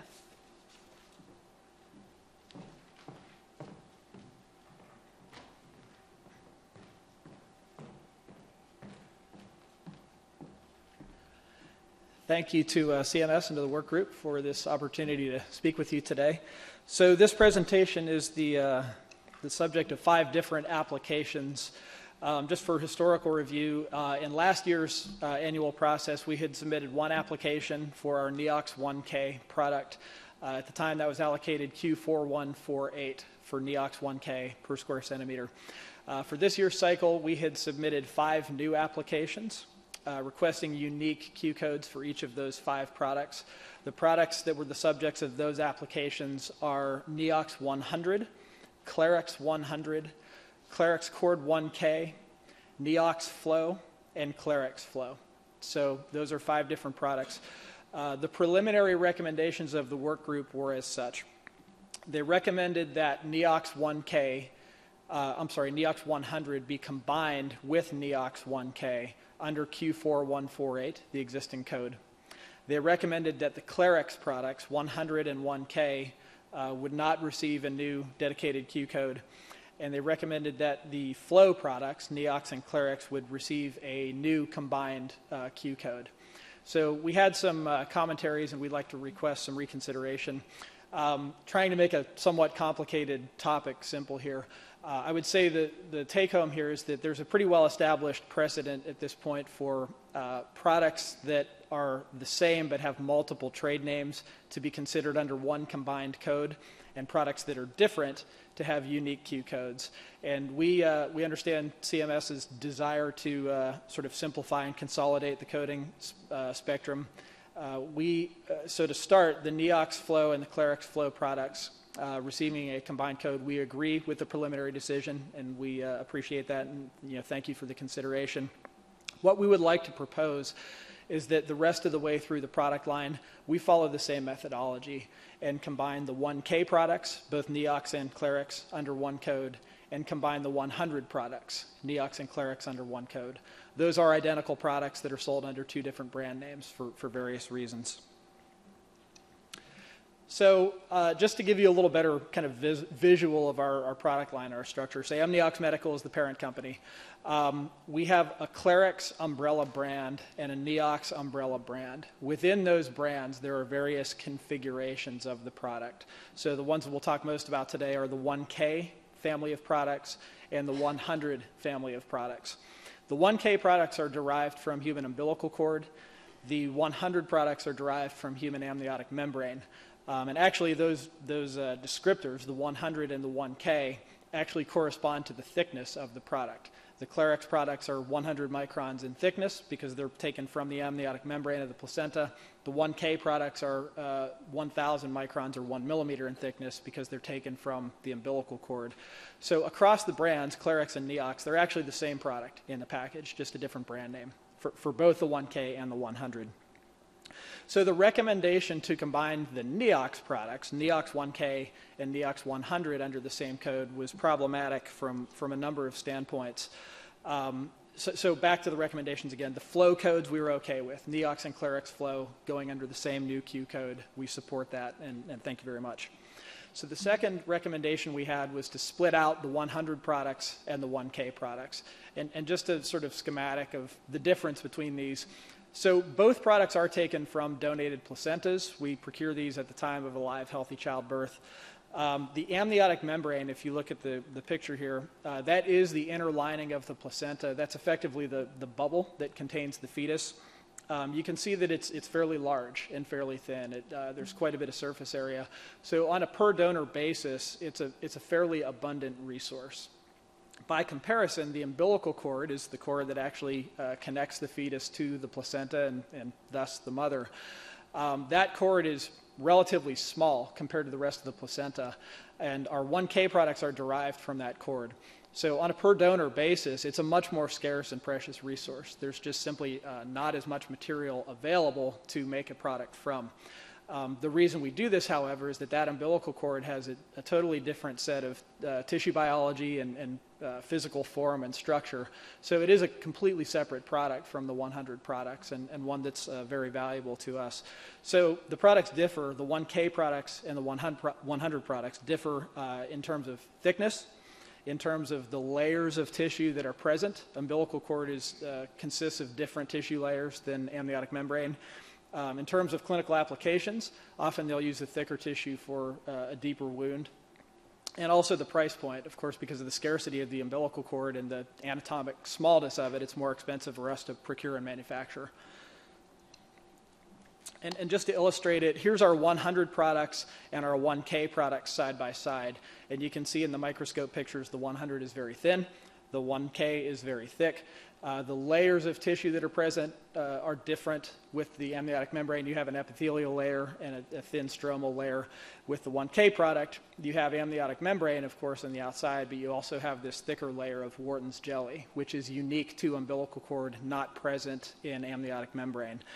You can also see that the dimensions of the packaged product are different due to the abundance of amniotic membrane and the relative scarcity and small size of umbilical cord. So, we can talk a lot about the biological differences between amniotic membrane and umbilical cord. I don't want to bore you with the science lecture, but there's many things you can measure. One of the ones that we feel is more important is hyaluronic acid. This is a matrix protein that's often implicated in the function of these products and how they conduct wound healing. So, and I apologize for the difficulty of reading this bar graph, but if you look at the two left-hand bars on the graph, those are both our products. So the first bar is the product that we would call 100. It's cryopreserved amniotic membrane. The second bar is the product that we would call 1K, or cryopreserved umbilical cord. And you can see that on a per protein basis, or as a ratio, the umbilical cord has 10 times more hyaluronic acid. And there's a number of other things you can measure too, and you'll see the similar ratios. So it is a very different product, and it would be very difficult to lump umbilical cord products in with amniotic membrane products for us from an accuracy and a payment standpoint. So back to the precedents, I think it's fairly well established here that there are existing Q codes from previous cycles and Q codes that are being recommended in this cycle that are identical products marketed under different brand names, as is the case with ours. The top two on this chart are in this year's cycle. There's preliminary codes recommended for the Allerap products, wet and dry, and for Amnioban and Guardian, which are supposedly identical products under different brand names. The bottom one is from last year's cycle, the FlexPatch HD and Allopatch HD, which were similar products under different brand names. It's also notable that a lot of these products are cover the use both surgically and from a wound care standpoint, and we know that's been an area of contention in the past. So we're just trying to kind of respect the current precedents that have been established by CMS and propose that we continue to follow them.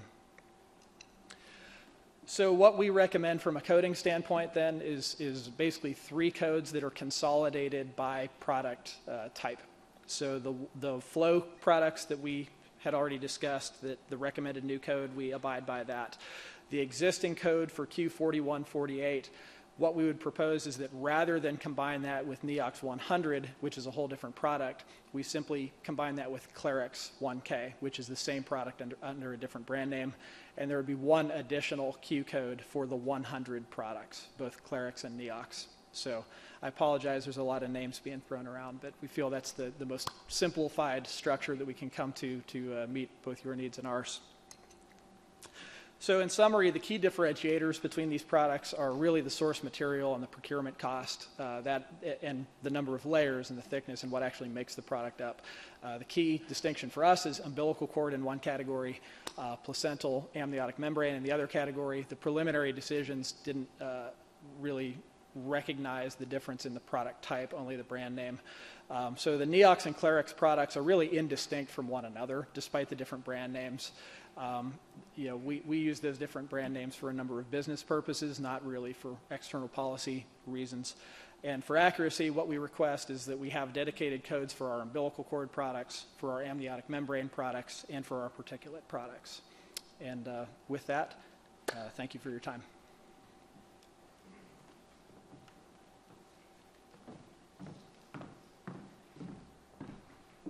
Okay, there are no 5-minute speakers for item number 9. Do we have any questions? Yes, please. Thank you very much for your talk. Just out of curiosity, because I don't have your applications in front of me, all I have is your stuff you gave us. What's the if it's the same product, what's the difference between Neox and Clarix? Why do you give it different names? Is it used differently or in different places, or why different names? Yeah, as a generality, we tend to use Neox products more for topical wound applications and Clarix products more for barrier functions. It's not a truly black and white thing here. As you see with a lot of these wounds, they tend to extend into tendon and bone and some of those areas. A lot of it is just for internal tracking for us. We have different sales outlets that conduct their business in different ways, and we can track the activity of those by using different brand names. Thanks. Sure.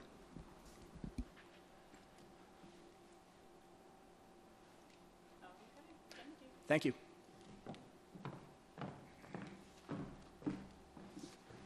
Next is agenda item number 10.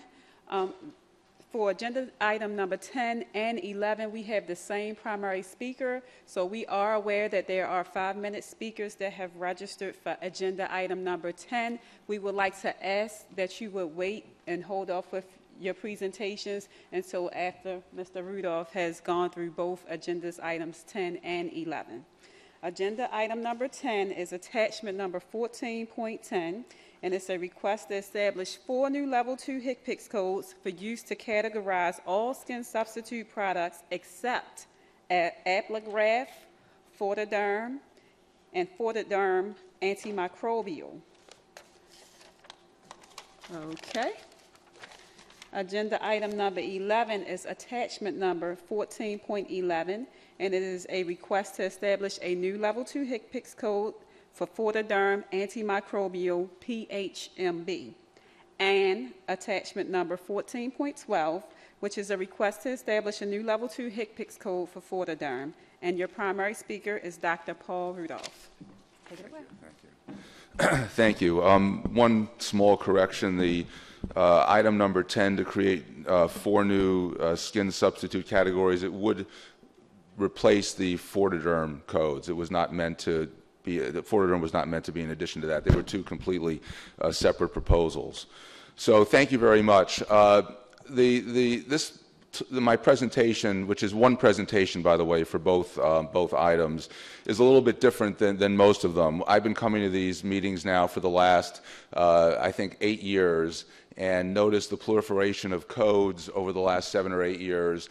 And my client, Organogenesis, who I'm representing today, felt that it was really time for the stakeholders to consider alternative approaches, or at least be able to have a discussion about what the best approach to coding for skin substitutes really is. I think most people will recall that in the early part of this century, there were 4 or 5 codes that described skin substitutes that went by biologically active, inactive, bioengineered, not bioengineered, and there was a long process, and Cindy and her team were very involved with that, and the decision was made a number of years ago to give product-specific codes, because folks couldn't agree on what was bioengineered and what wasn't, what was living and what wasn't, and it was a very interesting discussion, and that was the decision that was made. I think that the reason I'm here today is to have the group think about what the best way to go forward is. We've seen a huge proliferation in codes.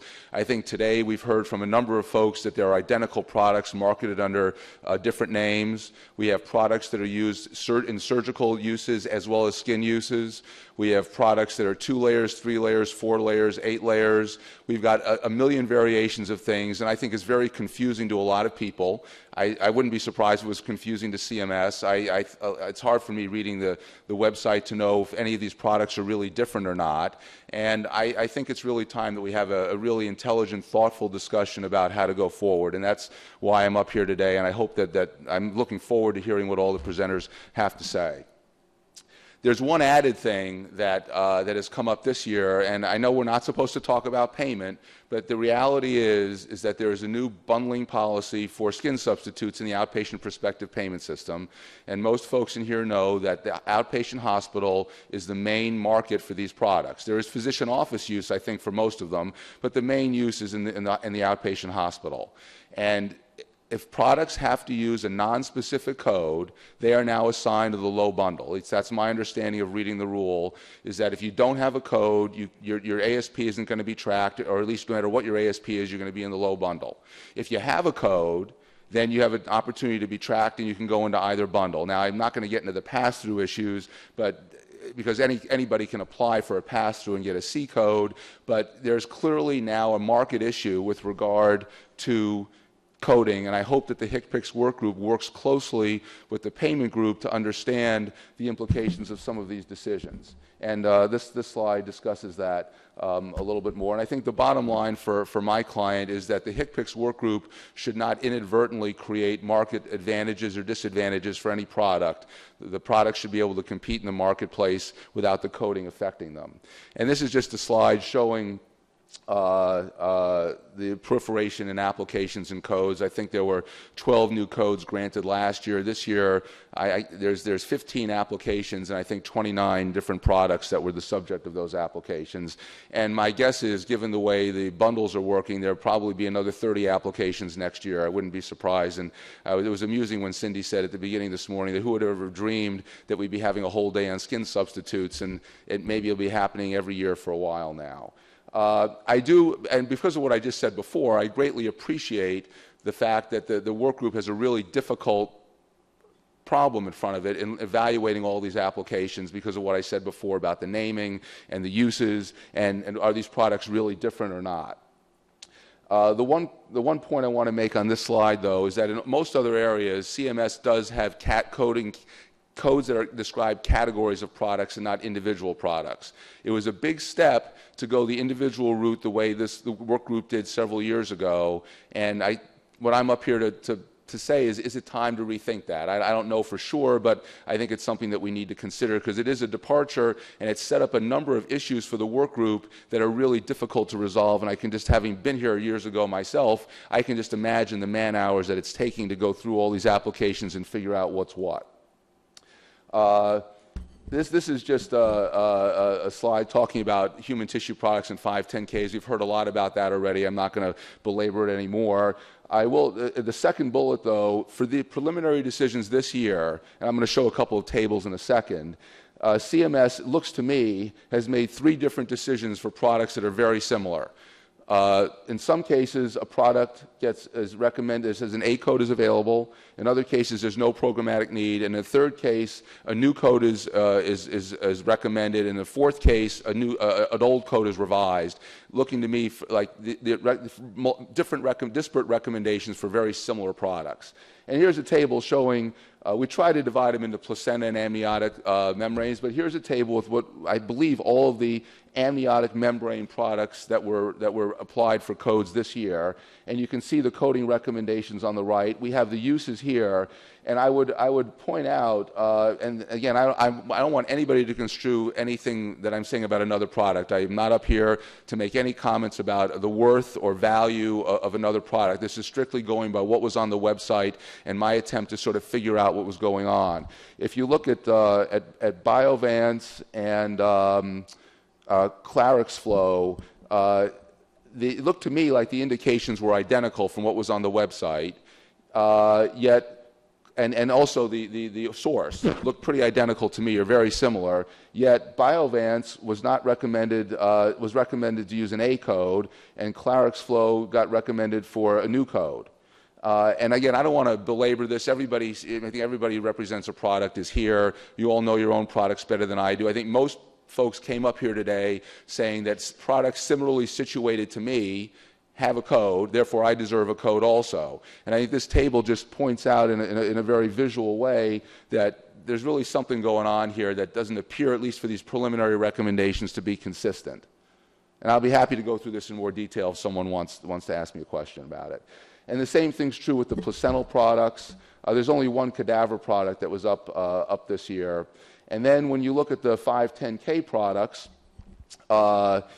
most of these have already been presented. You'll see something similar in that a couple of them were recommended to have codes and others weren't. Now, with respect to Fortiderm and Fortiderm antimicrobial, I think it's very important for the 510K products to look at their predicates. And I've met with Cindy and the group here before. My firm actually analyzed every single predicate all the way back to the beginning for every 510K product. And there's some very interesting information comes out if you look back at all the predicates, because you got to go back 10, 12 years and look at 12 or 13 different predicates. The one thing that stands out here is that SIS wound dressing, which is now known as Oasis, Q4102, that was the predicate for Fortiderm. Fortiderm is different than Oasis, though. It's a predicate, but it's not identical. Fortiderm has a different purification mechanism. There's less cellular debris. There's a higher tensile strength. There's more purified collagen. So it is different than Oasis. But the interesting thing is, from organogenesis point of view, is Oasis has a code. Oasis was the predicate for Fortiderm, so we don't understand why Fortiderm shouldn't get a code also.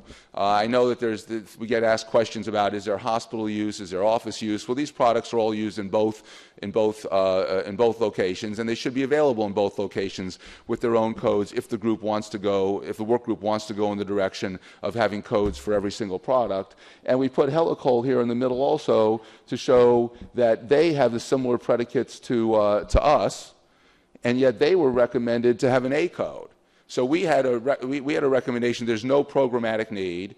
Helicol had a recommendation to use an A code. Yet these products all have the same predicates. Now, so I think that I hope the work group will think about that, and other folks may have comments on that later on. This is another example, and I'm not going to belabor what the gentleman just said here, but again, we had the Neox and Clarix up here as another slide showing the different recommendations.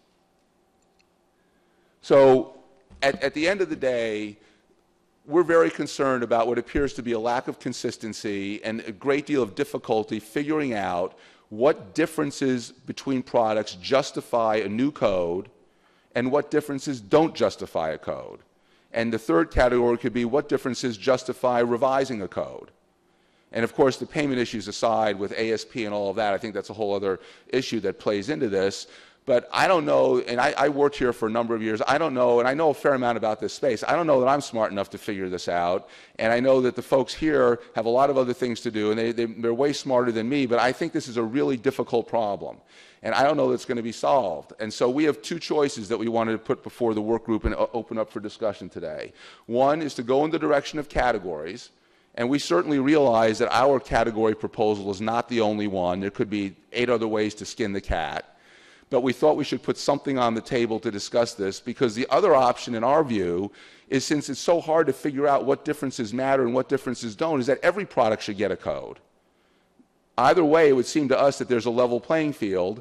If you go the other way and every product gets a code, we will at some point have 300 or 400 codes, which may be fine, it may not be fine, but I think we need to make a conscious decision about which way to go. This was our proposal.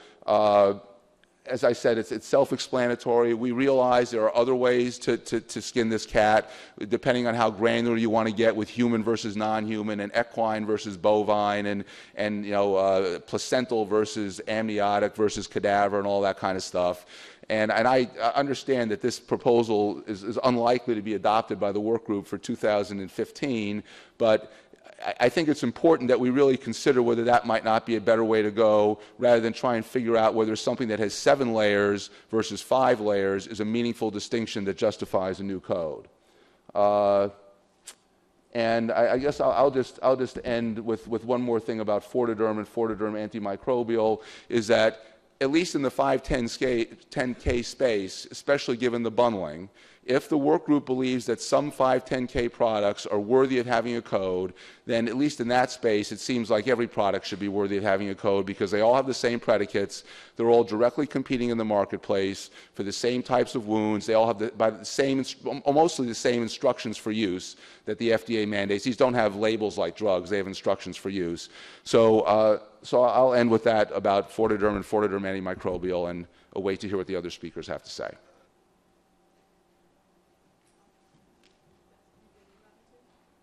That's the presentation for both.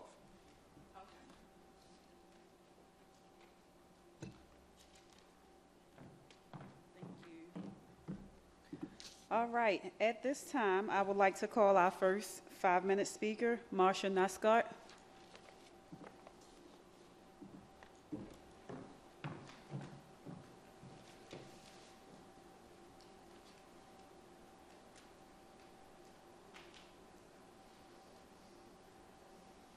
Good morning. I'm Marcia Nussgard. I'm the Executive Director of the Alliance of Wound Care Stakeholders. And many of you know that this is the umbrella group of clinical associations whose members treat patients with wounds.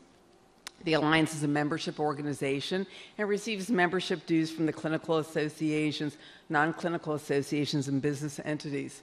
The Alliance strongly agrees with the preliminary coding decision in which CMS suggested not to establish 4 new HCPCS codes or to categorize these skin substitute products among the suggested 4 new A codes, which would be classified as dressings.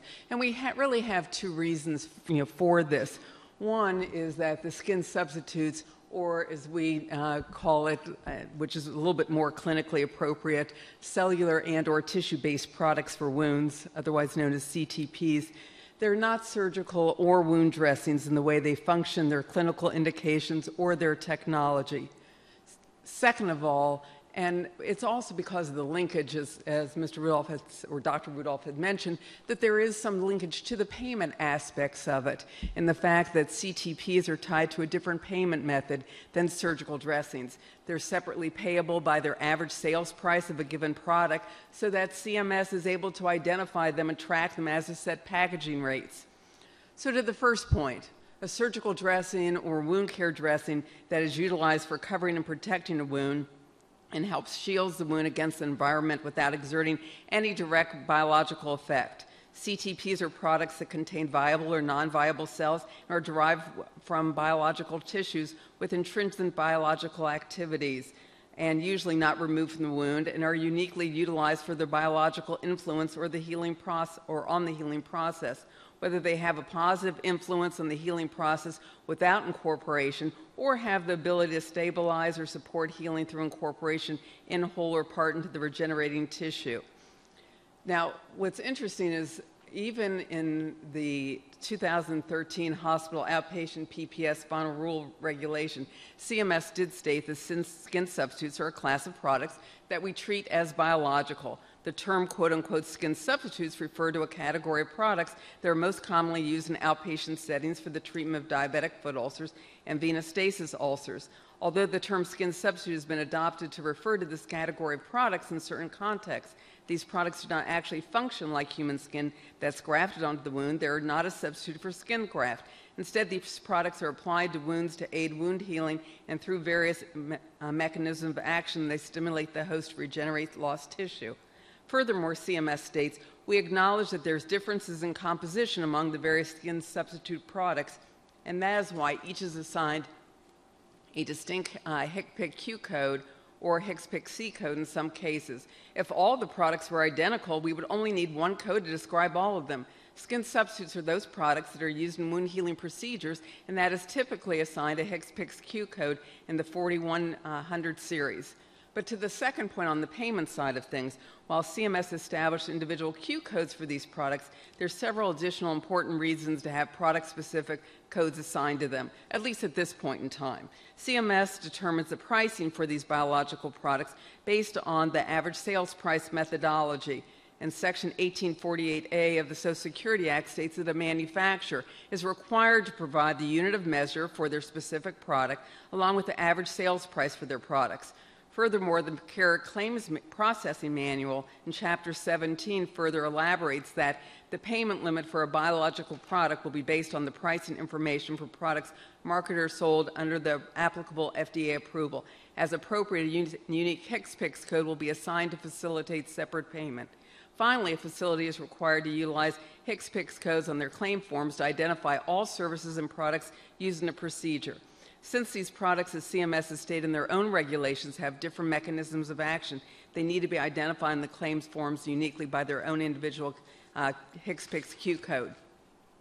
As many of you know, that the Alliance of Wound Care Stakeholders came to CMS, and we had roughly about 25 or 30 CMS staff at a meeting where we brought in FDA attorneys as well as clinicians to be able to talk about these particular products, and maybe there needs time, and we'd love to be able to serve as a resource again to be able to come to you, because clearly there needs to be a discussion, and I agree with what you said, Paul, in terms of trying to figure out, is there a bright line on how the CMS HCPCS Workgroup does establish whether something's a collagen dressing, something is actually a skin substitute or CTP.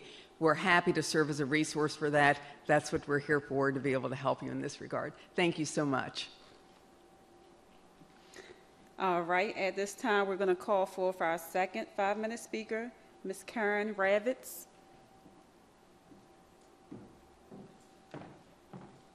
Thank you. My name is Karen Ravitz. I am the Senior Policy Advisor for the Coalition of Wound Care Manufacturers.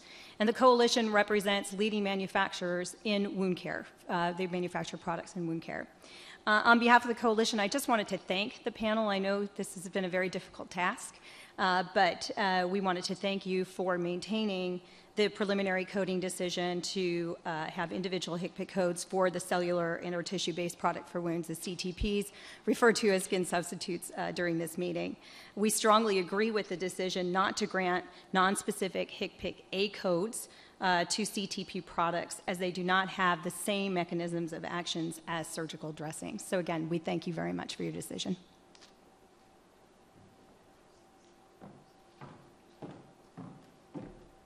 Sir, I see that you have a question. If we could just get through our other 5-minute speakers, we'll call for questions. Thank you. Okay, our third 5-minute speaker is Kathleen Shum. Yes, good morning. My name is Kathleen Shum, and I'm the Director of Medical Products Reimbursement for Smith & Nephew Biotherapeutics. On behalf of Smith & Nephew Biotherapeutics, which markets Oasis Wound Matrix and Oasis Ultra Trilayer Matrix, I am pleased to provide these comments in support of the work group's preliminary decision not to create the A codes for these products. And we agree with that, and we have 3 reasons.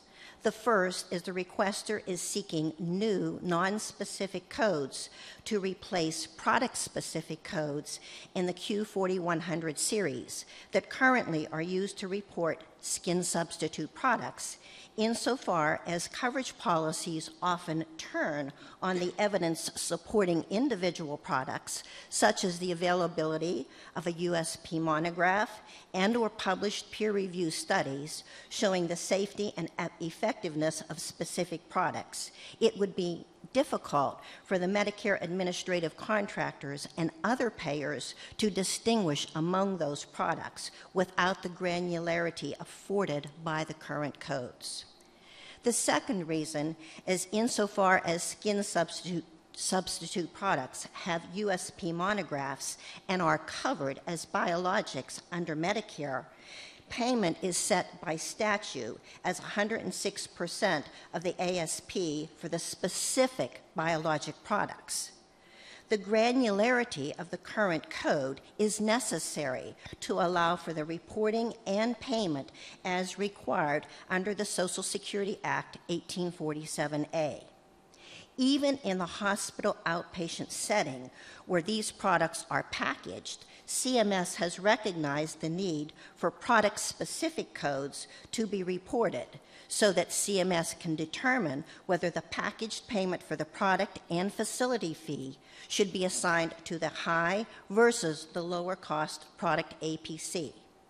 This would not be possible if product-specific codes were withdrawn in favor of non-specific codes distinguished by tissue origin. And the third reason is it is unclear why the requester believes Apligraf, Fortiderm, and Fortiderm antimicrobial would not fit under their proposed scheme of 4 non-specific codes. If there were no need for product-specific codes for the overwhelming majority of skin substitute products, and we believe there is a need, then it would appear that the 3 specific products identified by the requester likewise should be included under those codes. And the last thing I'd like to speak about is the process.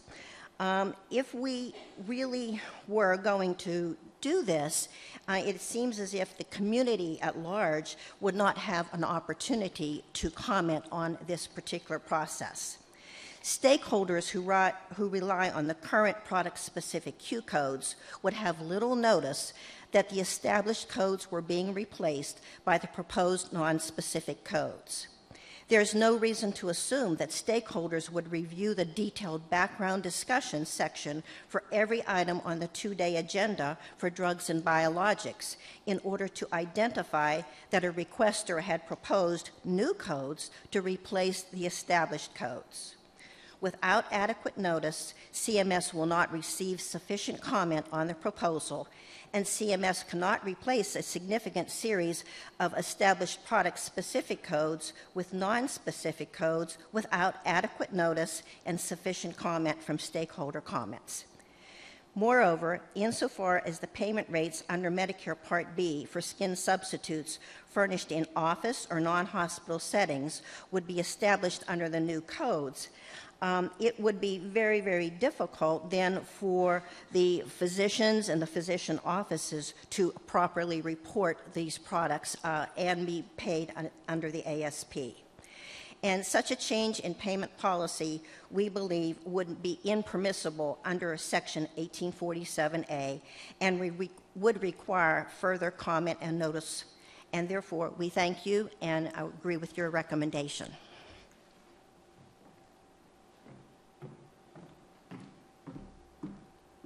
Our next 5-minute speaker is Deborah Dean.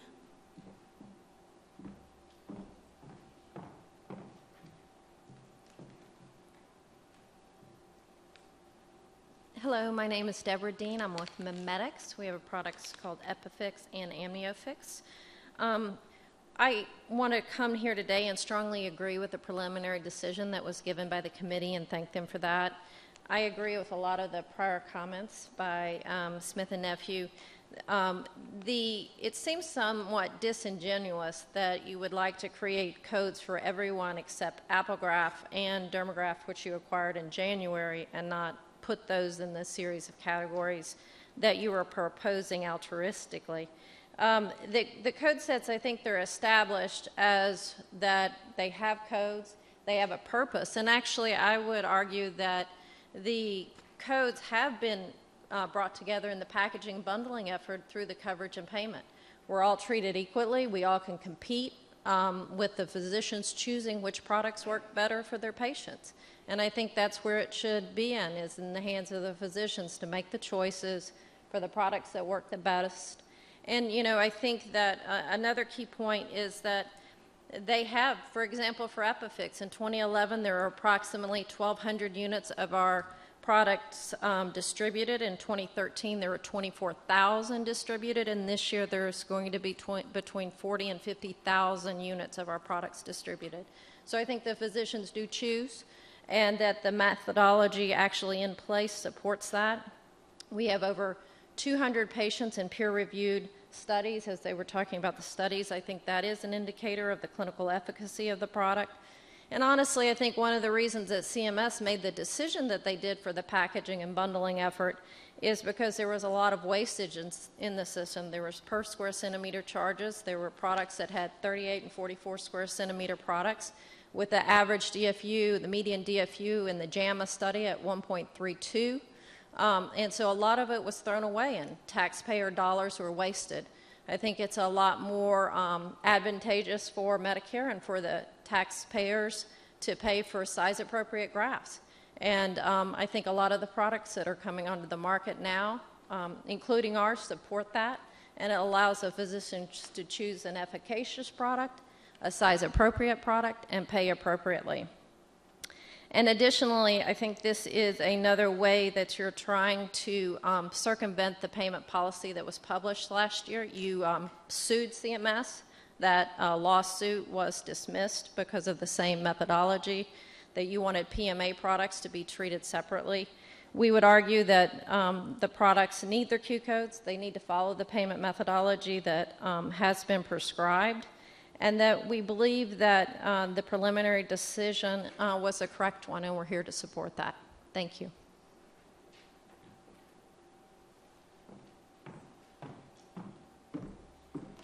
Our next 5-minute speaker is Andrew Ruskin.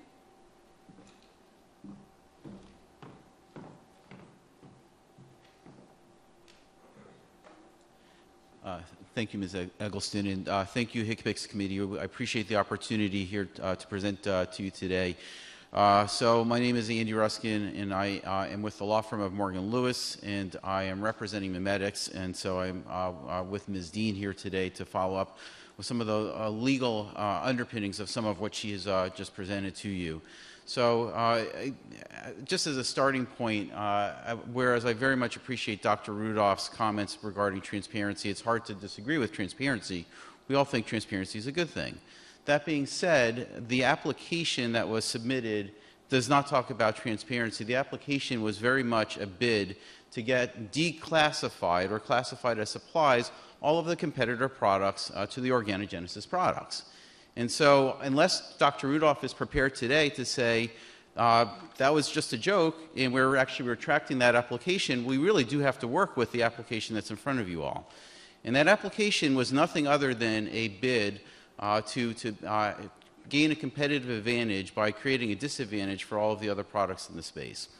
So I think actually from the get-go, it would have been, you all would have been on very solid legal footing if you had simply said, this is outside of our mandate and just dismissed it as opposed to even having given it a preliminary decision.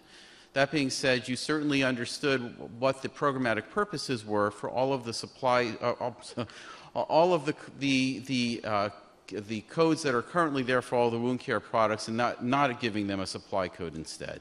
And so I very much applaud your efforts for digging into it and figuring out what is appropriate under the circumstances. So let me just talk about Epifix, which is the MiMedx product, for just a second as an example of what is out there. So Epifix is a product that has been approved for citation in the United States Pharmacopoeia, and as a result, under the statute, as I believe the Smith and Nephew representative pointed out, it is entitled to be reimbursed under average sales price plus 6% under the physician fee schedule. That is the programmatic purpose. And so that is why, although there may very well be confusion, and yes, you all may very well be struggling with some of the difficult issues about how to group products that do qualify as skin substitutes versus those that are truly supplies. That's a decision you all are making, but there is a programmatic purpose for why there are separate codes for a lot of these products. So that is the benchmark, and that is, of course, what you all convene every year to discuss. So Epifix, as I said, is approved by the United States Pharmacopoeia, is approved for inclusion, and CMS gave it a C code on the basis of it viewing it as a biological, so yet another programmatic purpose, and it is reimbursed under the physician fee schedule as a biological. So at least with respect to Epifix, we do appreciate that there is a reason why it doesn't have an A code, it has a Q code. So going back to a point that a couple of people have made, there are now additional programmatic purposes. CMS has walked a very fine balance between trying to come up with a cost containment strategy whereby there is competition among the skin substitute products, and yet at the same time hospitals are not going to be expected to lump everyone together. There is the high cost and the low cost payment groupings for a good reason. There are differences in those products, and CMS had the ability to put everyone into one bucket, and they said, no, we think that there are legitimate reasons for why hospitals should get paid more, but we're not going to completely give you a free pass. We're going to bundle everything together. There's still competition, and hospitals are, however, not expected to completely take it on the chin. So that was a decision that CMS made. Clearly, there's a programmatic purpose, therefore, for continuing to have separate codes for all the skin substitute products. Now, as a couple of speakers have mentioned, the idea that the FDA treatment is going to somehow govern whether or not a product qualifies is an idea that CMS has looked at and has roundly dismissed. CMS had received comments from Organogenesis, which we have submitted as part of our comments to you, where they very clearly say, we think we're different because we're a PMA product. And CMS said, clinical and resource homogeneity, that is our mantra. and we don't care about the FDA treatment. And so it's good for competition, it's good for the patients, and so we ask you not to give any more credence than CMS did, because again, it is CMS's programmatic purpose, which you are supposed to be honoring. So, and with that, I thank you very much for the opportunity to discuss this with you today. All right, our next 5-minute speaker is Shanna Christop.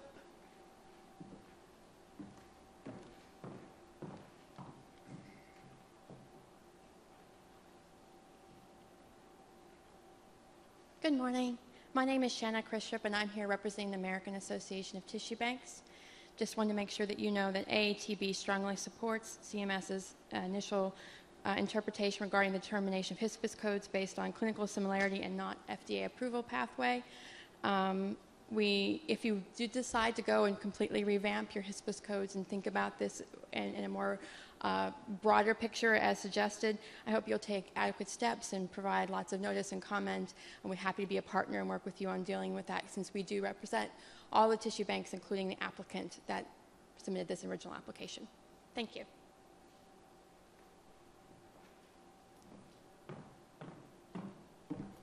All right, our last 5-minute speaker for this item, Heather Brennan.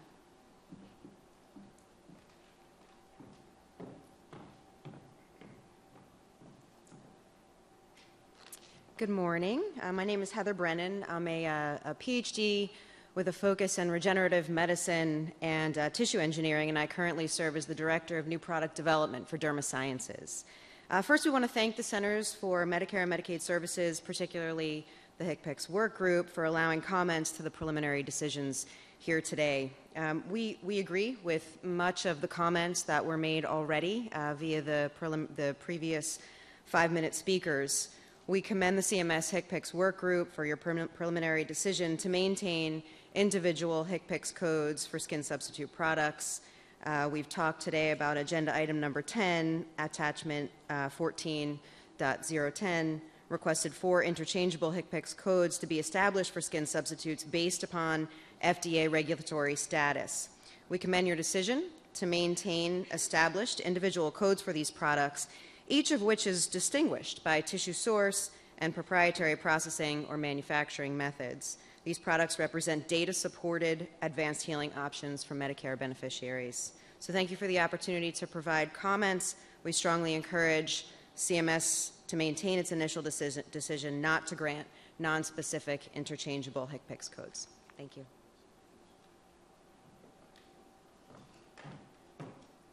All right, at this time, we'll take any questions. Guna from INCOL. It was a very nice presentation, Dr. Rudolph. I enjoyed every bit of the talk. But I have some comments, and also there were some misleading or incorrect information about Helicol.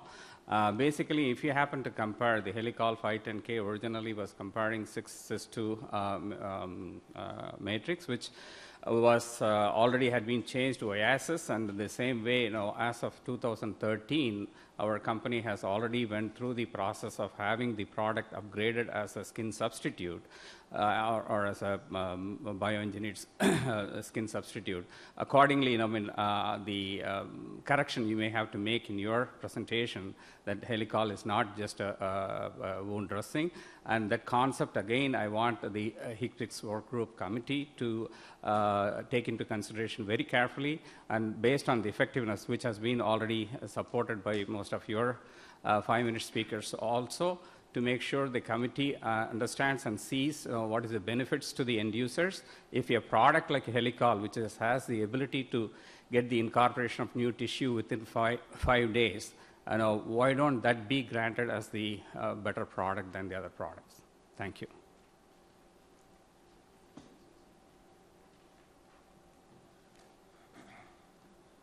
Thanks. Well, I want to thank all the speakers for exactly making my point.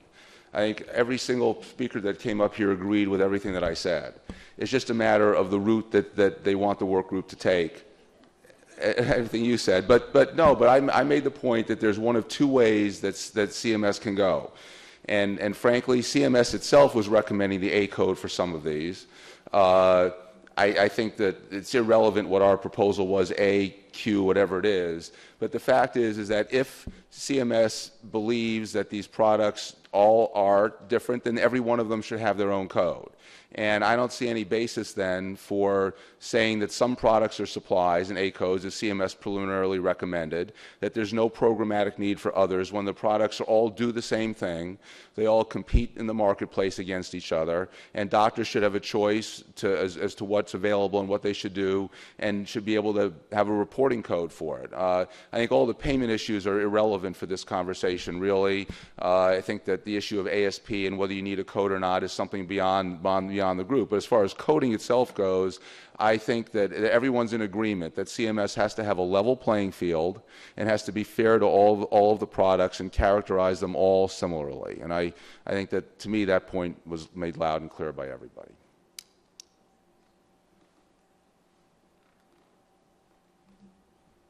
So, Dr. Rudolph, then, are you suggesting that that there should be no special treatment then for Apligraf, Dermagraft, or any of the other products that Organogenesis has, especially in light of the fact that in litigation your company tried to establish the opposite and was told by court that there's no statutory basis for a separate treatment? Well, I don't think the litigation is really relevant to this, and I don't think we're asking for any special treatment for anything. And I don't think it's that anyone's interested in having a debate between manufacturers. I think it's a coding issue. If people would like to engage me in a debate over the merits of the lawsuit and a debate over different products, we can do that outside. Yeah, but it's relevant here because it's all about programmatic need, and what the statute says is relevant for programmatic need. Would you agree? The lawsuit had nothing to do with anything we're talking about today. I'm not understanding how it's relevant. There was an attempt to create a distinction between some products versus other products based upon the statute. I mean, I don't. If you want me to, I can. There's nothing. The statute was based on something called a specified covered outpatient drug, which has nothing to do with anything we're talking about. A specified covered outpatient drug is a statutory definition of certain products that existed from the years 2000 to 2003 and had passed through payments, and that it had nothing to do with any of the products we're talking about here. It has nothing to do with this. So just cutting to the chase, either based upon statute, coding policy, or what have you, would you agree that there is no distinction between Apligraf, Dermagraft, and any of the other products, at least from the coding policy perspective? No, I wouldn't agree with that. I think everyone's been saying every one of these products is different from each other. But in terms of whether it merits a separate code or not? I don't think let's not put Paul on the spot. This is a tough conversation, and Paul, I thank you for kind of bringing it to us. But so, in my mind, the discussion should be generally around: do we categorize or do we just code absolutely everything? Is that okay with you? I don't want to put Paul on the spot or make him or any of you feel uncomfortable or like you would have to defend yourselves or your individual position ever, because I want this to be a really healthy conversation. This has been a thorn in our side, as you can see, with the proliferation of codes, and so we want to thank everybody for so strongly agreeing with us, but we're not sure we love the way this has all turned out either. So just keep going, but keep the conversation sort of healthy, and any additional comments about lumping versus separate codes for everything, I would really love to hear. Paul, you mentioned that ASP is irrelevant, and we've heard from other speakers that ASP is the whole point. So if we could have more discussion around that. And I also heard that HCPCS coding, the level 2 HCPCS coding, impacts the OPS, the HOPPS pricing in terms of the high and low. Is that really accurate? Well, the main way that it affects pricing in the bundles is that if you have to use an unspecified code, you get automatically assigned to the low cost bundle. So theoretically, what would happen is a product that doesn't get a HCPCS code will have to use an unspecified code, because I'm gathering that most of the manufacturers here would not agree that the A code that is available really describes the product, so they'll use the unspecified Q code, and they will and then they'll be assigned to the low bundle. Now, I suppose it's true that they could try and get a C code and maybe get a pass-through for a couple of years, even though but then after that they'd be stuck in the low bundle again. So I think there is that definite payment implication. As far as ASP goes, I think you could have, every lawyer in the room could have a different opinion about whether you actually need to have a code to be paid under ASP. I mean, there are a lot of products out there that meet the definition of drug and biologics that don't have codes and they still get paid under ASP. So I personally don't know that I agree with what was said about that. However, I think that the point is that there are payment implications, and if CMS takes another position that you do need to have a code, then every one of these products should have its own code. I mean, you shouldn't be lumping in 4 different products into one code because they all could have different ASPs. So I think that's an issue you need to take up with your own general counsel, your own payment group, as to whether or not what you believe about coding and ASP. Again, I've always heard it's irrelevant to talk about all that stuff at this meeting, so I didn't really want to bring it up, except for the bundling issue. I just wanted to offer a comment. I'm John McInnes. I'm the director of the Division of Outpatient Care, and we do the OPPS payment policy. With respect to the HCPCS codes and how they're used in the OPPS payment, I think that it's certainly true that for physician fee schedule payment, they have less flexibility based on how that payment system is structured. In the OPPS, we have significantly more flexibility to deal with various coding options and to crosswalk. So I don't, I'm not suggesting that any of the speakers, what they've said is not accurate based on the 2014 final rule or how we employ codes currently with the OPPS payment policy, but I do want to make the point that we have a significant amount of flexibility to do crosswalks and really to work with any type of coding scheme that the work group thinks would be favorable, not just for CMS and Medicare, but for all payers. So I offer that.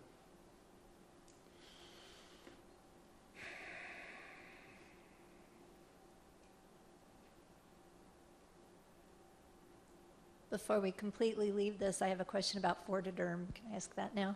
Yes. What's the place of service for Fortiderm?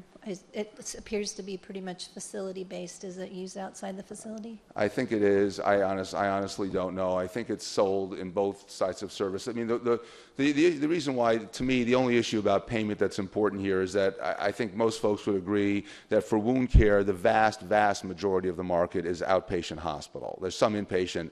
So, yeah, I mean, I think all these products are sold a little bit in the physician office, but the vast majority of it is an outpatient hospital, and now there is a very specific reason why having a code is important because of the whole bundling thing that John was just talking about. But I don't know what we put. Do you have the application? What do we put for physician office? 5 or 10%? I don't remember what we put in there. What? Oh. So I can't. I wish I could give you a more specific number, but it's probably the same as most of the others. I can leave now.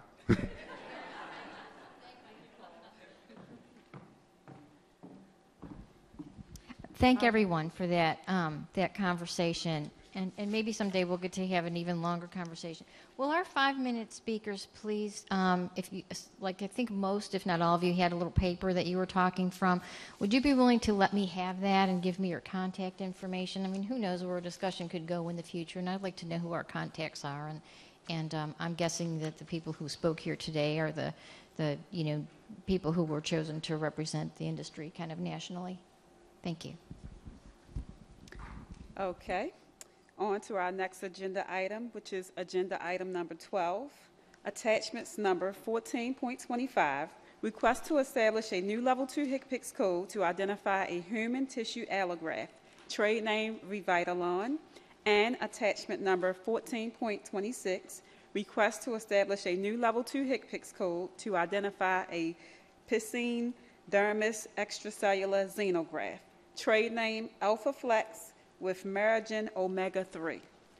Primary speaker is Paul Kim.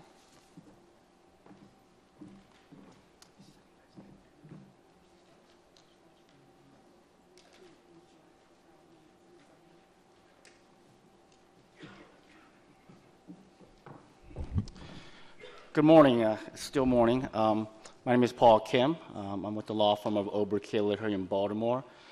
And just like the other Paul, I used to work here as well. In fact, Incident 2 billing was the last policy that I handled and worked for. But I do have slightly different views on these issues as the previous Paul. Today, we'll be presenting some additional information only on the second attachment, not on the first attachment. So, if you look at the category, the products that are currently assigned A codes, we see some very general product categories. And the Alliance has also recognized these categories. For the A codes, we see products that are synthetic, biosynthetic, or animal-based biosynthetic. And there are several examples of dressings, A-coded dressings, that have received A codes and have been listed under the A code category. Oops. If you look at the products that currently have Q codes, we also see broad categories describing those wound care products. Animal tissue-based acellular products, human tissue-based, viable human cells, substrates, okay? And you have examples here that currently have Q codes, Oasis being one of the primary ones. So what are the differences, okay? As noted earlier, under the FDA device class, they're all unclassified, both A and Q-coded products, okay? Furthermore, under the FDA, under product classification name, they're all listed under collagen wound dressings, okay? But there are significant differences between the products that currently have A codes and products that currently have Q codes, okay? All of the A-coded products have processed collagen, okay? Basically, whether it's synthetic or biosynthetic, the tissue is cooked, the liquid filtered, incorporating into a dressing with processed collagen and gelatin and other components, okay? The Q-coated products, however, okay, they contain protein, and some proteins are collagen. They're naturally occurring collagen. However, none of the Q-coated products contain processed collagen, okay? Basically, Q-coated products, especially the animal-based, are harvested intact tissue. For me, as an attorney, this was easy. This analogy, as crude as it may be, was what helped me, all right? You have A codes and Q coded products. You have breaded processed fish sticks. You have sushi. You have meatballs. You have steak. You have chicken nuggets.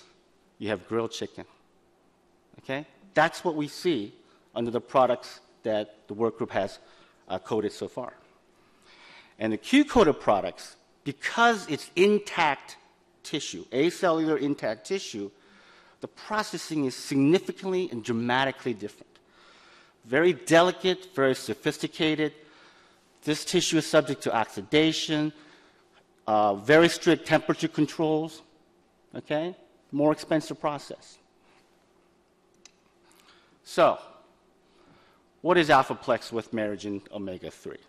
Okay, it is acellular, intact fish dermal matrix. Fish off the coast of Iceland are descaled and decellularized, somewhat like mammalian tissue, however, some differences. It contains omega-3, okay? And omega-3 benefits the healing process of the wound, especially assisting the Golgi apparatus of the keratinocytes. And this matrix is inserted into the wound, onto the wound, absorbed, incorporated, vascularized into your skin. Okay? And your human tissue, your human skin is stimulated by this, and it regenerates your own skin and ultimately replaces the matrix. Okay? It's FDA cleared, available and marketed outside the US, Europe, Asia, 25 clinical and preclinical trials to date. One of them comparing with one of them complaining with the existing products under the Q codes. Again, 100% animal tissue-based non-viable cells. And Oasis is also, along with other products, 100%, or rather, are animal tissue-based non-viable cells, and they currently have Q codes. Okay? Now, the work group has currently assigned A codes for this product, dressing. But let's compare and contrast. Picking from one of the DMAC coverage policies, or coverage articles rather, this is the definition of a dressing. Okay? Protective covering applied to the wound for securing the primary dressing to the wound. Okay? This is not the same definition as intact tissue. All right?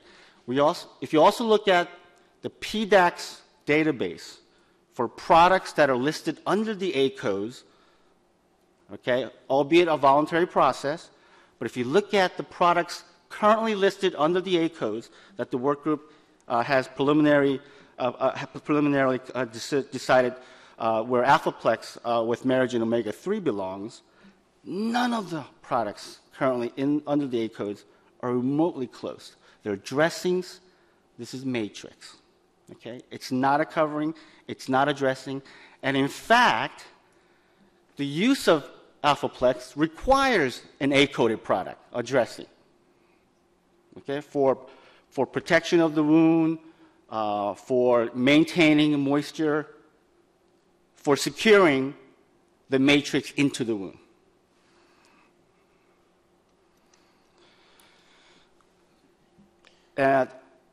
Our secondary speaker will go more clinical into this process, but you'll see that for a variety of wounds, first it's cleaned, and there has to be some blood in the wound, right? Because those cells incorporate and utilize the matrix. It is made out of fish, but if you don't know, there is no disease that currently is transferred between fish to humans.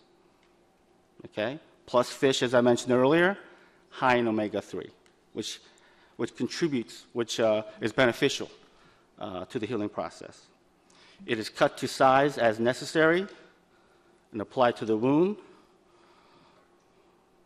Very sterile, waterproof surface. And you can see the vascularization of the product into the wound by the human body. Then you put an A-coated dressing onto the matrix and change the dressing as necessary. Again, Alphaplex is not a dressing. It is intact dermal matrix. Thank you.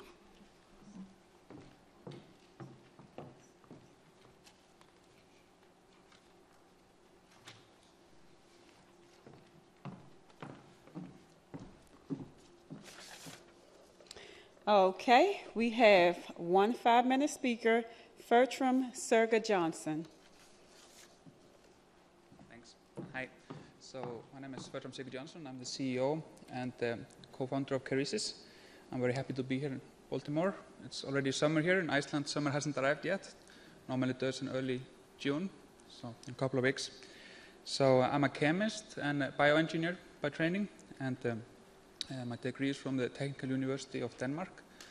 And I've been working on this project for the past 5 years. Kerecis was founded by myself and 2 medical doctors. One is Dr. Baldur Tumi Baldursson. He's a dermatologist and the current president of the Scandinavian Dermatology Association. And Dr. Hilmar Kjartansson, emergency medicine specialist, and they both practice in Reykjavik in Iceland. So what brought us together on this project was our interest to develop better remedies for chronic wound patients.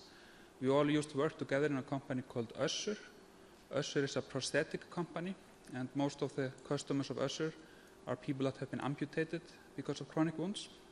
And we identified fish skin as a potential source material for matrices, skin substitutes, and as an alternative to pig intestines or pig skin. And fish skin offers multiple benefits as a source product for matrices. It's easier to handle than many of the other products. It's thicker. We don't need laminated multi-layer products. It's ethical. There is less disease transmission risk. And actually, there are no diseases that transfer from fish to humans, but there are multiple diseases that can potentially transmit from mammals to mammals. The product contains omega-3, and in preclinical trials, we have demonstrated better cell ingrowth into our material than into the mammalian products. This is because of the omega-3 content. And then we have demonstrated efficacy in randomized control studies. And we are already present here in the US. We have use of the products primarily in Florida, where we are branching out with the help of the chairman of our scientific advisory board, Dr. Kirshner.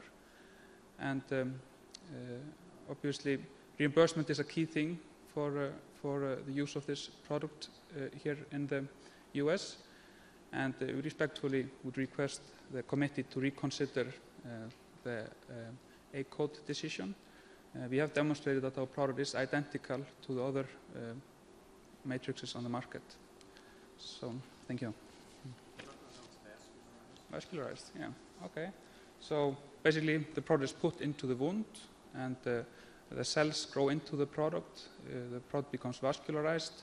We have studies that demonstrate branching in the product, and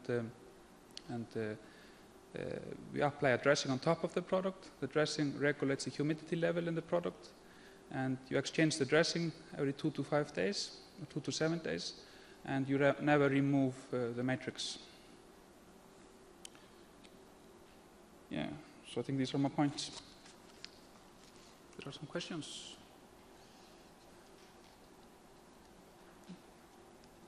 One comment regarding the, actually it's a correction of to the main speaker.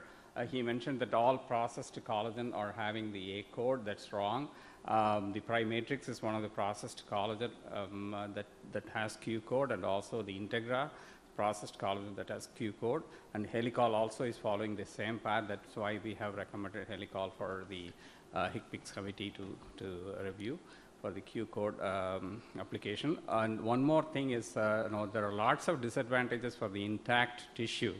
When they have all the, if it is a mammalian species, you have at least the similarity between molecules. But if you go to the fishes, naturally you may have even much more immunogenic components, which I don't know for sure what are they, but definitely there should be more immunogenic components in the other species.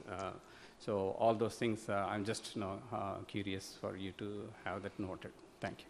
If I may answer this, so basically we have autoimmunity and homology was a concern to us because fish is not as related to humans as mammalians or pigs. So we executed a randomized control study with 80 patients, and on the request of the FDA, and we demonstrated in the randomized control study that there are no autoimmunity concerns for the product, and the FDA was very happy with those results.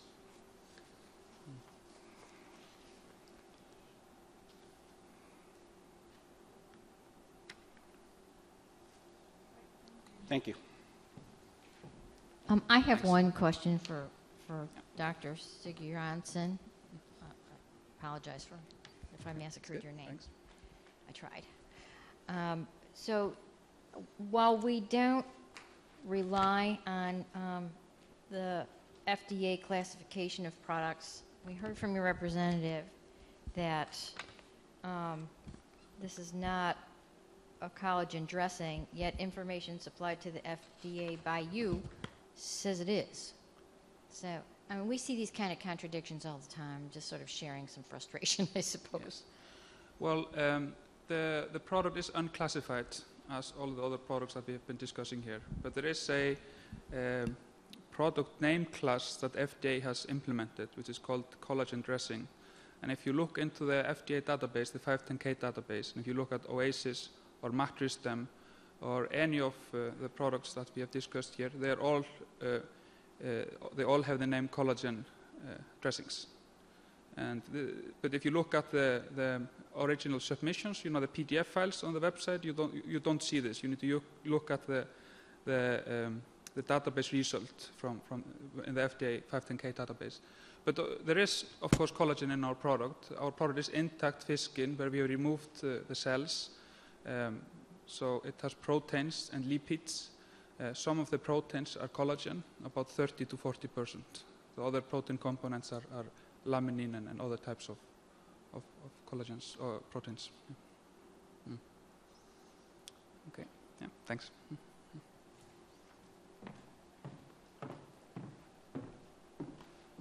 Okay, we do acknowledge that it is 12:15, but we're going to press forth because we don't have that many agenda items left. If you could just bear with us, we would thank you. The next item is agenda item number 13. It is attachments number 14.16, request to establish a new level 2 HCPCS code for Architect PX, and 14.50, Architect FX.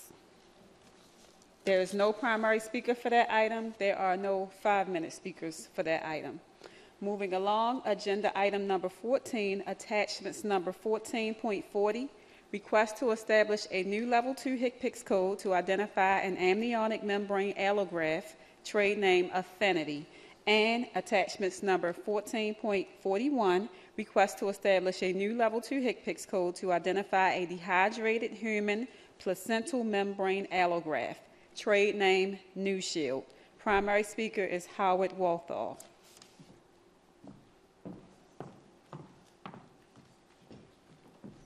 Thank you, Howard Walthall, President and CEO of NewTek Medical. Again, we just want to express our appreciation and agreement with the work group's preliminary recommendation, and I'll be happy to take questions. If there are no questions, I'll move it along. Thank you.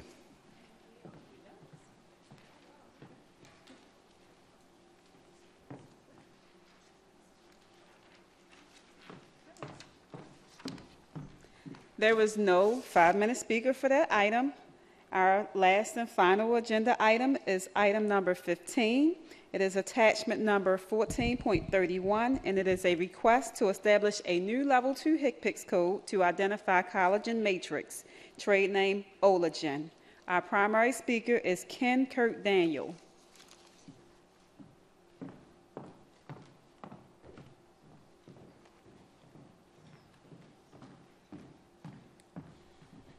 Good morning, ladies and gentlemen. I'm Ken Kurt Daniel. I'm the Chief Operating Officer of AU Nostrum Europe and AU Nostrum United States. I am employed by the company. I receive a salary. I don't have options or equity in the company at all. We feel that the Olagen collagen matrix differs from the existing collagen dressings such as A6021 and A6022 as recommended in the preliminary decision. Olagen CEM is used exclusively for wound healing in eye surgery procedures, such as glaucoma filtering surgery, enabling a healthy and prominent filtering bleb, which is paramount to the successful outcome. So first, one of the Olagen's unique medical benefits to the ophthalmic patient is the induction of a non-scarring wound healing process without the use of antifibrotic or anti-metabolite agents, such as, for example, mitomycin C, and this will reduce the number of revisits to the surgeon and results in a rapid, successful, and lasting recovery for the patient's ocular surface. with a similar reduction in the intraocular pressure.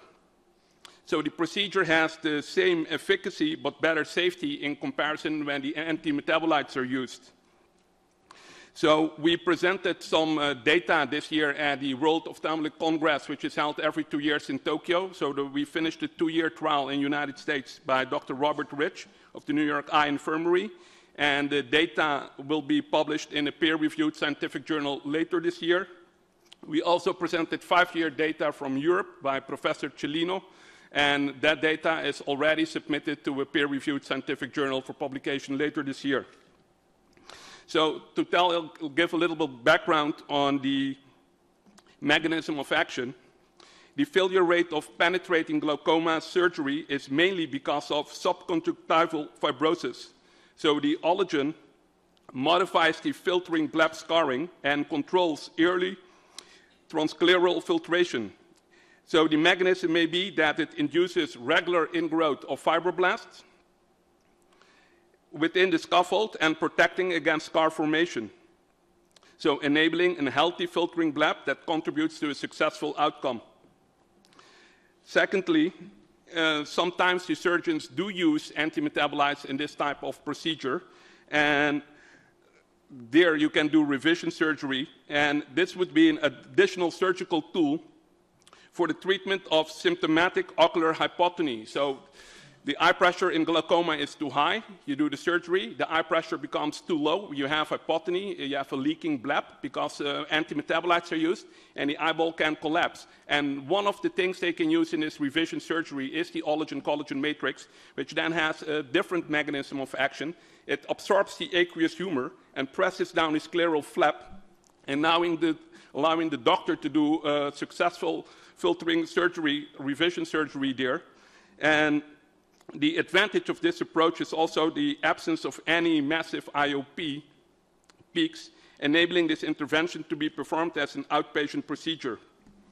So once again, we kindly request the committee to reevaluate their preliminary decision and assign a unique HCPCS code, HCPCS Q code to the collagen matrix for use in eye surgery indications.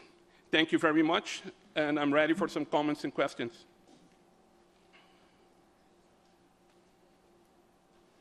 Well, enjoy all. It was an interesting day for me coming from Europe and listening to this. Have a nice lunch. Bye-bye.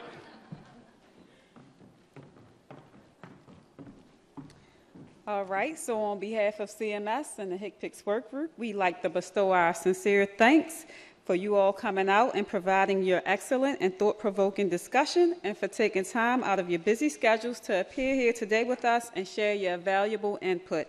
This meeting is officially adjourned. Enjoy your day, and we look forward to working with you in the future.